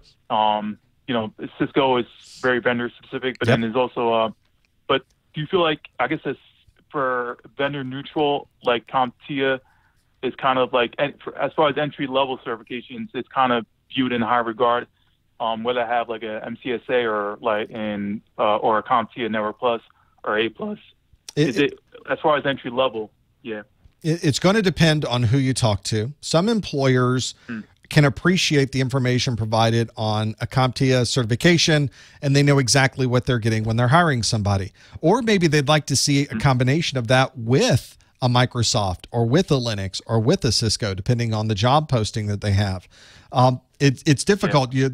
Don't use the idea of vendor neutral as something that is necessarily required or looked for, because if you look at a Cisco certification, the vast majority of networks out there have Cisco equipment in them. They're almost the de facto default for many organizations. Now, some don't have Cisco, but the things you learn when you get your Cisco certification can be easily applied to other manufacturers' technologies as well. So getting Cisco means that you're very knowledgeable on the networking side of things. Now, obviously, Network Plus and a CCENT are vastly different certifications. They are hugely different. A lot of people like to combine these together. They're nothing like each other. So someone who's hiring may be trying to hire somebody who has a network level bit of knowledge so they can put them on the network help desk or teach them as they go. Or maybe they need somebody who's very knowledgeable in Cisco out of the gate, and they're going to hire for that Cisco certification. You just need to look at those job postings and see what they're doing. And this may be the point where in your particular geography, maybe you want to attend a Microsoft user group meeting, a Cisco user group meeting. They're out there, and those are the people at those user group meetings who are using this technology every day, and perhaps more importantly, they are hiring people to be able to work on these technologies every day. It always helps if you do some people networking and be able to meet those people, get on their LinkedIn, make sure they know about you so that if they do have a job posting, they'll think, oh yes, I know a person who'd be perfect for this. Let me contact him on LinkedIn and see if he wants to come in for an interview. That's a great way to get a job. It's a very common way these days. Absolutely. Yeah, I agree. All right, Professor. I think that's all I wanted to know, and I really appreciate your feedback, and thanks for all the videos again. Thanks, Alan. Best of luck. Yep. Take care. Bye-bye. That's a pretty useful thing to do, is to make friends in the industry. People like to hire people they know. And if they've already met you at a Cisco user group, they've already met you at a Microsoft user group, they met you at one of the security user groups that might be in your area, or it's a manufacturer, maybe a Palo Alto Networks or a Checkpoint for security. Those are valuable relationships to know. When I was working as a systems engineer for a firewall company, I visit 3 or 4 companies a day. So I would meet tons of people in geographical areas every day. And it'd be very common for them to send me an email saying, I'm kind of looking around at trying to move up to this other type of thing. Do you know someone in the area who's looking? So we almost became our own coconut telegraph, where we'd be able to go, yeah, I was just in talking with someone else. They're hiring right now. And we could create a connection between all of these people that we knew. That comes in handy too. So a lot of people will discard or minimize the value of a manufacturer's representative coming in to talk to them. But I can speak at a technical level, the systems engineering level. We like knowing all these people because we could actually be an intermediary between these two. We knew the people.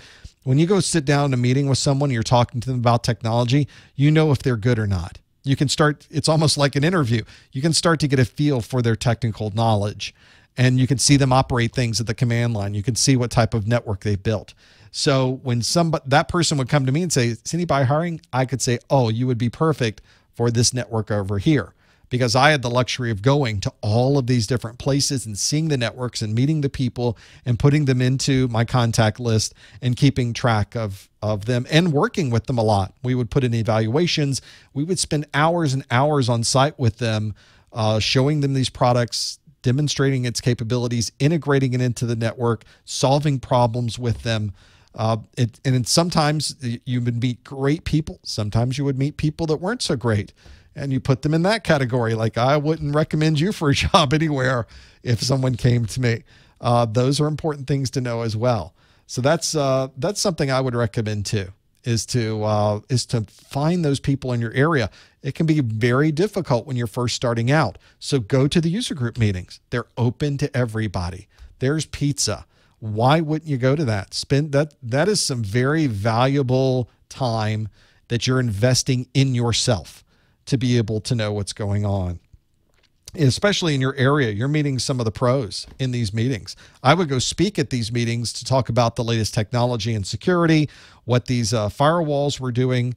It's a great way to meet all of these people because they set up a section of the user group where everybody can just sit around and talk. Grab some pizza, sit down at a table. Hey, where do you work? What do you do?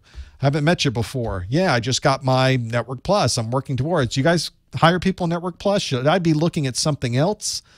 They're going to tell you. They're happy to tell you. If you're trying to find a user group meeting, you can usually find specific ones by simply looking for Microsoft user group, Cisco user group, VMware user group. But meetup.com is a great place. A lot of organizations will post it on meetup.com for your particular geographical area. So that might be useful as well. There's always a way to find the user group meetings. Send them a note. Say, I'm interested in attending the next one. How do I find you? Are you on Facebook? Are you on LinkedIn? Where's your main page? Do you have your own website? They'll tell you. You can find them. And then you start building that Rolodex. Is that a term that's even used anymore? You start building that contact list of all of those things so that you can, if you run into a scenario where you need help.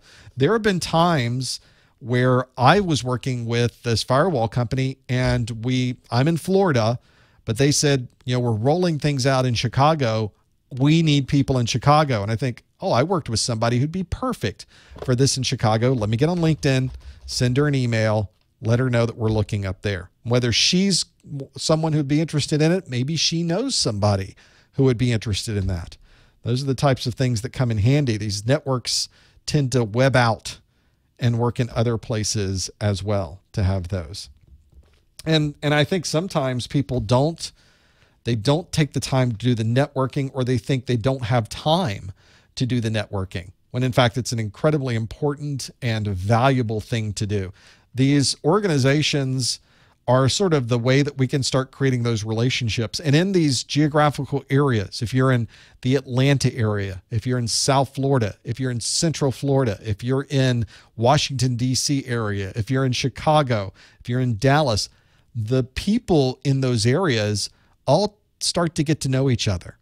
And so the better you are at networking with those people, the easier it's going to be to go back and forth. It's sort of the nature of what we do, that to move up, I should say to move up, but to increase your salary, which for many of us is pretty important, especially as we need more money, you have to go from organization to organization.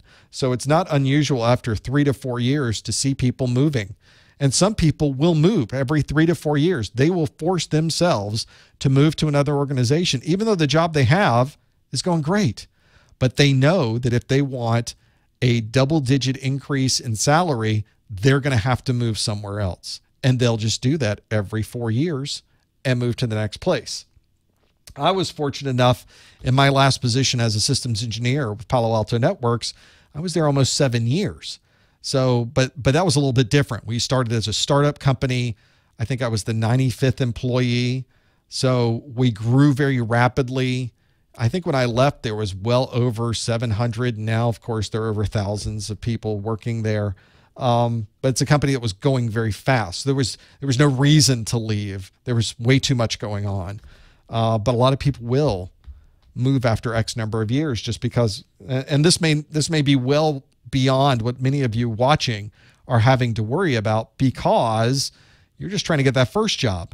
But there's a strategy to this as well. And it's about knowing people. It's more than just technology. It's about really what people are doing, knowing the different companies in your area, knowing what they're doing. Some companies are doing better than others financially. Some have bigger projects going on than others. And there's great opportunities to move over, participate in those projects. Those are 3 to 4 year projects. Perfect time to then move to the next thing. Sometimes that's what it takes. Just the way that we work with this technology becomes a requirement. You really can't do that with other types of vertical markets. If you're in a hospital, there's probably 1 or 2 hospitals, maybe more in your area, but that's it. You're kind of going between those 3 or 4. With technology, you can go anywhere. And you can do anything. You can start with operating systems. You can move into networking. That might launch you into security. Maybe you're working in an organization in the internal part of an organization. Maybe you're working with a manufacturer. Maybe you're someone who likes to take it on the road. Maybe you'd like to travel internationally. There's jobs for that. Maybe you want to be a systems engineer in Australia. There's an opening. I guarantee it. And some organizations want to build out parts of the world.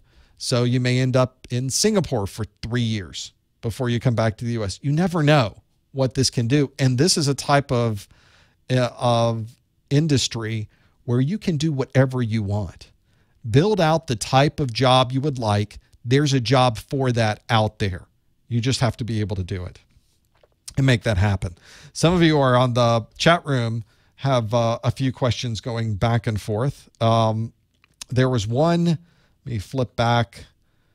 Somebody talking about Pocket Ethernet. I don't know what Pocket Ethernet is. I have not run under Pocket. It sounds like Ethernet in your pocket. Pocket Ether, smartphone connected cable tester. Oh, I've seen this before. I have seen this. It's what a good idea too. Something, because normally to be able to do network analysis, you need some extra piece of hardware and a big laptop. But what if you could do it on a smartphone? That's what a lot of things are moving towards. I have not seen it operational. There's probably a video out there. I've just never gone through it. But I saw this on some site I was on where someone was using it. I carry around and have in my studio all of my cable testers. I have protocol analysis set up. I've got, in fact, let me lean down here. Literally on the floor next to me, my serial cable, my USB to serial cable, a separate serial cable to technically, this is an RJ11 on the end of it. It's got all 6 wires, and it's plugging into a USB connection that goes to a USB-C. It's a USB-B to USB-C. So this is what I was using to troubleshoot the power problem I was having with my lights last week. Those of you that were listening in the pre-show and maybe you were watching the A+ study group last week, we started a little bit late. I was a wee bit flustered because the lights wouldn't turn on. And when the lights aren't on in here, it's pretty dark. Let me see if I can give you an idea of what that might be like, because it's not good when you have this here. I'm going to pull up, for example, what I use so you can see it. So when I'm setting this up, I've got an APC a power distribution unit that's on the ceiling above me, because all of my lights in here, you can't see them in this view, but they are strung down from the ceiling, and there's also some behind me. So normally when I start the study group, I log on. I have 5 of these PDUs that are running different parts of my desk and the lights. So I log on to the one with the lights, and I think there's only 4 lights there. And when the lights aren't on, I'll turn them all off immediately and ask me if I really want to do that. So when I started the study group, this is what it looked like. And I got to tell you, that's not a good study group. Now, it really is this dark, because when I do the study group, all of my blinds are closed, or I have curtains that go around all of the walls in this room because it helps with the sound. So it's dark in here. If these screens weren't on, you wouldn't see me at all. So this is what it looked like prior to that, and I wasn't able to connect to this front end. So that was a bit of a problem. It wasn't responding at all. It wasn't pinging. I wasn't able to get there, period. So that was a little bit of a challenge. So what I did was got a ladder out, climbed up, because the ceiling it's a high ceiling. So about 10 feet up there, I've got rack mounted onto the wall mounted, this 1U PDU. And I was, I unplugged it from the PDU and plugged it directly into the outlet. I have a 4 outlet that's on the wall way up there that's designed specifically for the studio. That's why it's way up there. So that got us past the study group. So I had to purchase a new PDU, replace it. I brought the old one down and plugged it in, and it's just dead. It has a warning light that turns on, and it doesn't do anything. I can't get it to the serial port. It doesn't boot. I'm assuming that it was hit with a lightning surge that came through, because I also lost my cable modem last week as well. And it was probably the same time frame that happened. I didn't lose anything else, just those two things.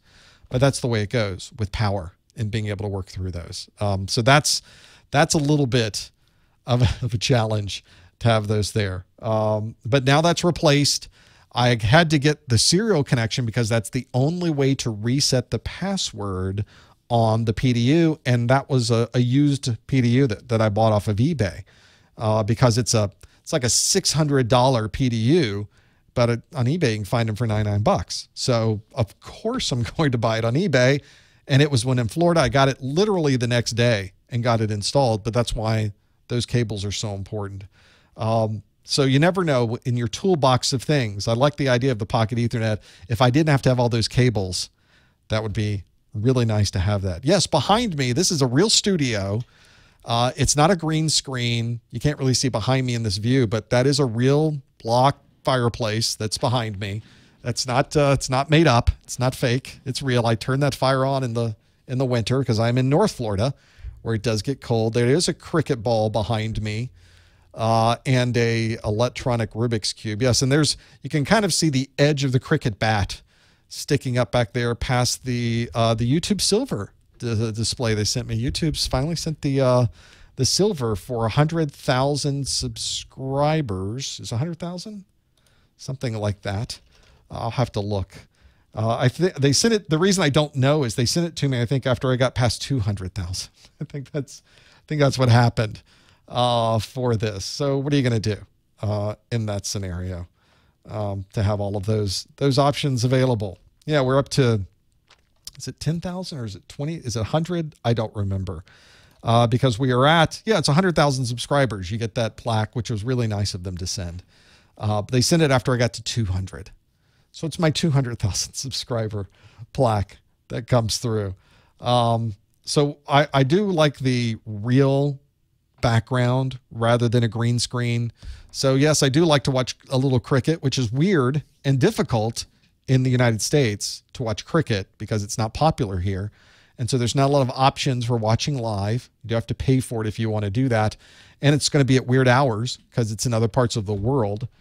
So I don't tend to watch very much live cricket. I do enjoy watching it when I have time. That's the challenge. I've got an old Mac Cube up there. I've got some a drawing of it's kind of hard to see with the light on it. I need to adjust my lighting, but I've got a drawing of a joystick, an old Atari joystick, and of course my cigars are up there. So I just sort of move things around and add things as I go. So for those of you in the chat room wondering what in the world is back there. Yes, the darkness is a little weird to see. It's not quite as creepy when you're here. Normally my windows are open, but I like it dark in here when I'm working. So it's normally dark, although with the lights, with the curtains open, there's a lot more light that's coming in. So it's not as creepy as it looked in that particular picture, but still creepy enough to have that there. In the chat room, people are asking, Taylor asks in the chat room, if we go back and watch your old study groups, can you use the webinar credits even though the videos are old? Absolutely. Yeah, you can watch them at any time. You can go back to any of the study groups, and because I'm using that keyword somewhere in that first hour, you can watch any of the replays. Now, obviously, you can only use a certain number of webinar CEUs during a 3-year period. So if you're trying to renew a Security Plus, you can only use 10 webinar CEUs in a 3-year period. All of the other CEUs that you need to accumulate have to come from other categories. It's a smaller number for Network Plus and an even smaller number for A+. You have to look on the CompTIA website to know exactly which ones it is, and what they're using, what the criteria is for your particular certification that you're trying to renew. And as I mentioned, I think a lot of people are not going to use this accumulation of CEUs anymore, because I think a lot of people like me wait until the last minute to do everything. And CompTIA has come up with a way to do this that you can last minute get this done. And I think it's actually less expensive than building out and accumulating and paying the CEU maintenance. It is a CEU. It's CompTIA's Cert Master CE is what they call it. So I'm trying to find it on the CompTIA website. This is not as easy as I would like it to do. How to renew. Maybe that's what it is. We'll go into here. Learn about the continuing education program. You can renew with a single activity. Complete CompTIA Cert Master CE. They've got Cert Master CE for A+, Network Plus, and Security Plus. For A+ to renew, $100, takes 4 to 6 hours. Boom, you're renewed for 3 years. No CEU accumulation. You don't have to pay for CEU maintenance. $100, you're done. Boom, in and out. Right, because the 900 series is the latest version. That's the only one there. You obviously wouldn't be renewing a 900 series right now. So that's why it says 800 series or older. When the new one comes out, you will see they will update the Cert Master CE.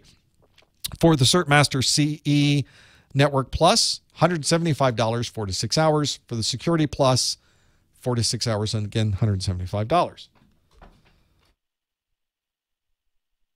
So that's a very easy way to renew.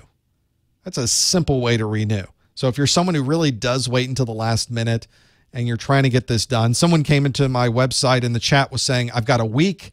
Where do I get all these CEUs from? Help me, help me. How many can I accumulate? And I said, why don't you just do this? And they said, what are you talking about? Like 4 to 6 hours.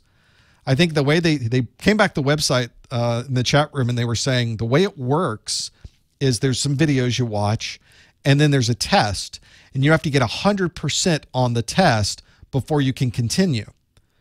But if you don't get 100% on the test, you just take the test again. So you take the test over and over and over until you get 100%, then you go to the next thing. So the goal here is that you renew the highest level exam, and that renews everything underneath it.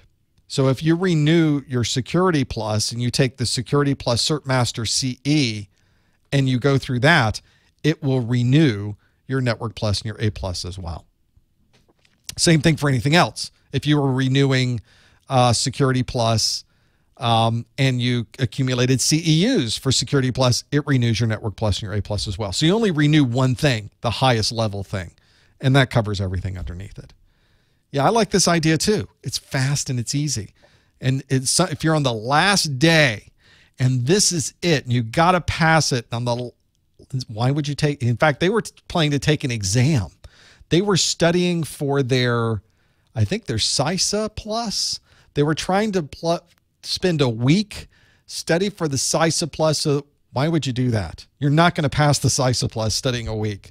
Just spend $175, renew it. Now you've got 3 years to take the CISA Plus. So there you go. That's the real challenge. Yes, the CompTIA website, there's a lot to renew. The whole continuing education thing is very involved.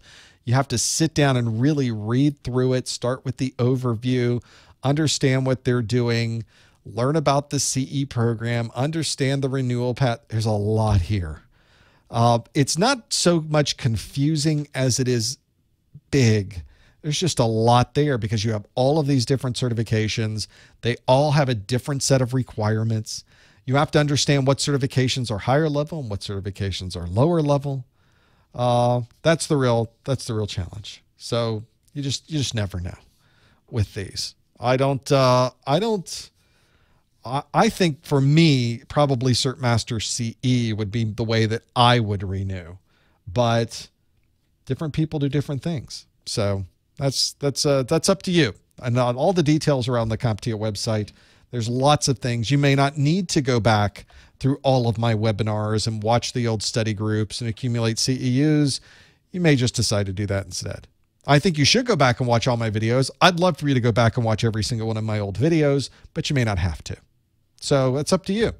Maybe you'll find them so entertaining that you just can't help going back through the previous study groups, or maybe not. Let's not fool ourselves with this, shall we? Let's keep it completely honest. We are keeping it real here. We know that's not something we really want to do. I think you're better off doing the Cert Master CE. So there you go. How much time do you need to prepare for Network Plus 007? I don't think it's much different than the 006. I think it's a very similar exam. The content is very similar. The style of the exam is very similar. Most people study 3 to 6 months. If you've been in the industry for 10 years and you really know the content, it might take you a few weeks to make sure. But regardless, don't be thrown by if you're someone who has been in the industry, make sure you look at the exam objectives. Don't think that you can go right into the exam without knowing everything that's on there, because networking is broad. There's going to be things on this exam you've not touched before, even in 10 years. And especially if you're CCNA, you know what Cisco has told you. There's stuff in the Network Plus that's not in the Cisco exams. So you're going to need to know those things. But just go through the exam objectives. You may need no time. You may need a day. You may need enough time to go through the exam objectives and cross out all of the things you already know. And there might be 2 things on there that you just have never run into before, or 2 things that are relatively new that are not part of Cisco's stuff. So maybe you circle those. I need to know those 2 things. You watch my video and you go take the exam. Maybe that's all you need. That's perfectly reasonable. So that might be something to consider when you work through the details of that. Yeah, and if you already have a book, then you're better off. If you have my course notes, then that helps too. Go through the course notes, find the things you don't know. It kind of, maybe you don't have to watch the video then. Maybe just go off the notes. I don't recommend that.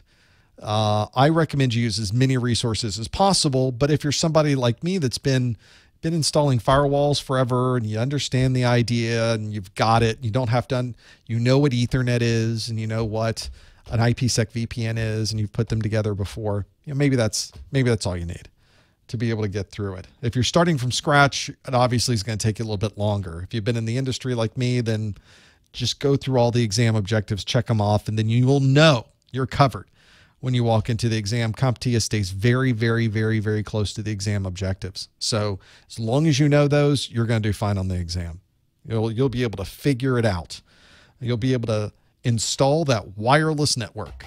See, you'll do good. But in fact, I got to wonder if you've already been through the Cisco cybersecurity and all of these other things. Is somebody asking for Network Plus? Or somebody asking for the 007? That seems to be an unusual shift. Normally, you keep going the other direction. But some people, if you work for a value-added reseller or a contractor, there's certain things they insist that you have. So you may find yourself going back and passing that so they can say on their list, we have this many people that have Network Plus, these many people have Security Plus. And if it's something you're already familiar with, then it's an easy one. So it's not up to you at that point. It's up to the contractor and what they expect. So that sometimes happens. That's just the weird world we live in. You'll find that if you stop fighting that so much and start working with it and figuring it out, it works a lot better. I used to fight that. Like, no, that doesn't make sense. Why do I have to take Network Plus? I already know the Cisco. Stop it. Well, it's a lot easier. Just take it and then you're done. Is it really that hard? It wasn't.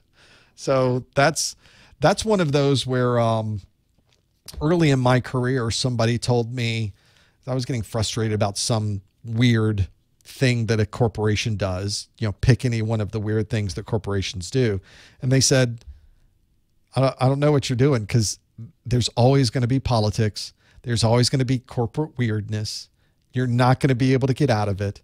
It's always there. As much as you don't want it to be there, and as much as you wouldn't do it that way if you were running things, it's here. It's a reality. It exists. So the sooner you figure out how to work with it rather than working against it, the much better things are going to be for you overall in your mind, in the way that you work with others. You'll just be happier. And he was right. You just get happier. Like, what do you want? You want me to take Network Plus? No problem. When do you want that done by? Got it. No problem. Well, in 3 years I'm going to another company, right? Okay. Got it. It's one of those weird things about careers and how you move from place to place that no problem. The chat room, what's the maximum number? Yeah, I wouldn't say be a yes man, but you have to work with these things. It's a give and take. You were so eager to go take your Network Plus that now when it comes time at the end of the year for your evaluations, you're going to get a better evaluation. You're going to get more money. Oh, okay. Well, that was easy. I wouldn't say it's a yes man. I would say I'm leveraging myself for a higher paycheck. How many, that one time I washed a dude's car. Do you need me to take the garbage out? I can sweep up, whatever you need. My goal is to make my boss happy, because if my boss is happy, everything else works. It's not a bad strategy. What's the maximum number of performance-based questions they put on the test? Is it known? We don't. Generally, it's a handful. You might get fewer, you might get more, but generally it's 3 to 5, I would think. From most reports of what people are saying, which they shouldn't be saying because they signed a document that says they're not going to say what's on the exam, but word gets around, guys talk, and you hear things. But what I'm hearing on the street is a handful, plus or minus. So that's the word on the street. So it's not a massive number. You're not sitting through 10 performance-based questions unless maybe you did something very bad in a past life. Then maybe you'll get 10 of them. But generally, it's a handful. You never know because the exams are all random. It's a different pool. You never know what you're going to get. Every exam is different. The exam you take now, if you take the exam 2 times, it's going to be a different exam. So you just don't know. But I intentionally don't sign a candidate agreement so I can talk about it. They're not going to take my certification away because I didn't sign an agreement because I didn't take the exam. I don't need to take the exams anymore because I don't need to use the exam. I write the content for anyway. That's one of the benefits of working around some of those challenges is that I can say it, just other people technically, legally can't say it. But I think that puts you at an advantage that I'm able to tell you. So that's how I justify it to myself. Whether it's ethical or not, I guess there's a different set of requirements for that, but I don't think I'm giving away anything by telling you there's a handful of questions. I think we're pretty good with that. I'm not going to tell you what's on the exam. I'm not going to give you examples of questions. I don't recommend you do anything like that. I would hope that you would not. I think the test is better if you pass it really knowing the content. It helps you from a career perspective, and it helps you be a better person. I think that's a good way to look at it anyway. Okay. Well, that brings us to, gosh, is it another hour has gone by? It has. That's plenty of content for a single day. Can you believe it? Thanks for sticking around for the Q&A. Thanks for being here in the chat room. Be looking out next week for the Security Plus study group. It's on the same time, same day on a Wednesday, next Wednesday. So in 6 days and 22 hours, I guess, we'll be doing this again. We hope to see you back here for that. Even if you'd like to call in or follow through with the questions, it might help you with some of your Network Plus stuff as well. It's certainly something worthwhile if you're ever planning to get into the Security Plus as well. We've got also on the website is the calendar, which will show you the links for the study groups for next month. Remember, we're skipping over the first week of the month for the July 4th Independence Day that we celebrate here in the United States. But we pick up with the A+, Network Plus, and Security Plus in July as well. You can always, at any time, though, send me a note from the top or the bottom of my website from the Contact Us link. I try to get back to everyone. If you need an answer for something, you don't have to wait for a study group. We're always here, and the chat room is always available on the website 24/7. Thanks for stopping by this time. Thanks for hanging out for the Q&A. Thanks for being here in the after show, and just thanks for being here. We really do appreciate your participation. We appreciate you being here throughout the entire month, and we can't wait to see you next time on the Network Plus study group. Thanks, everyone.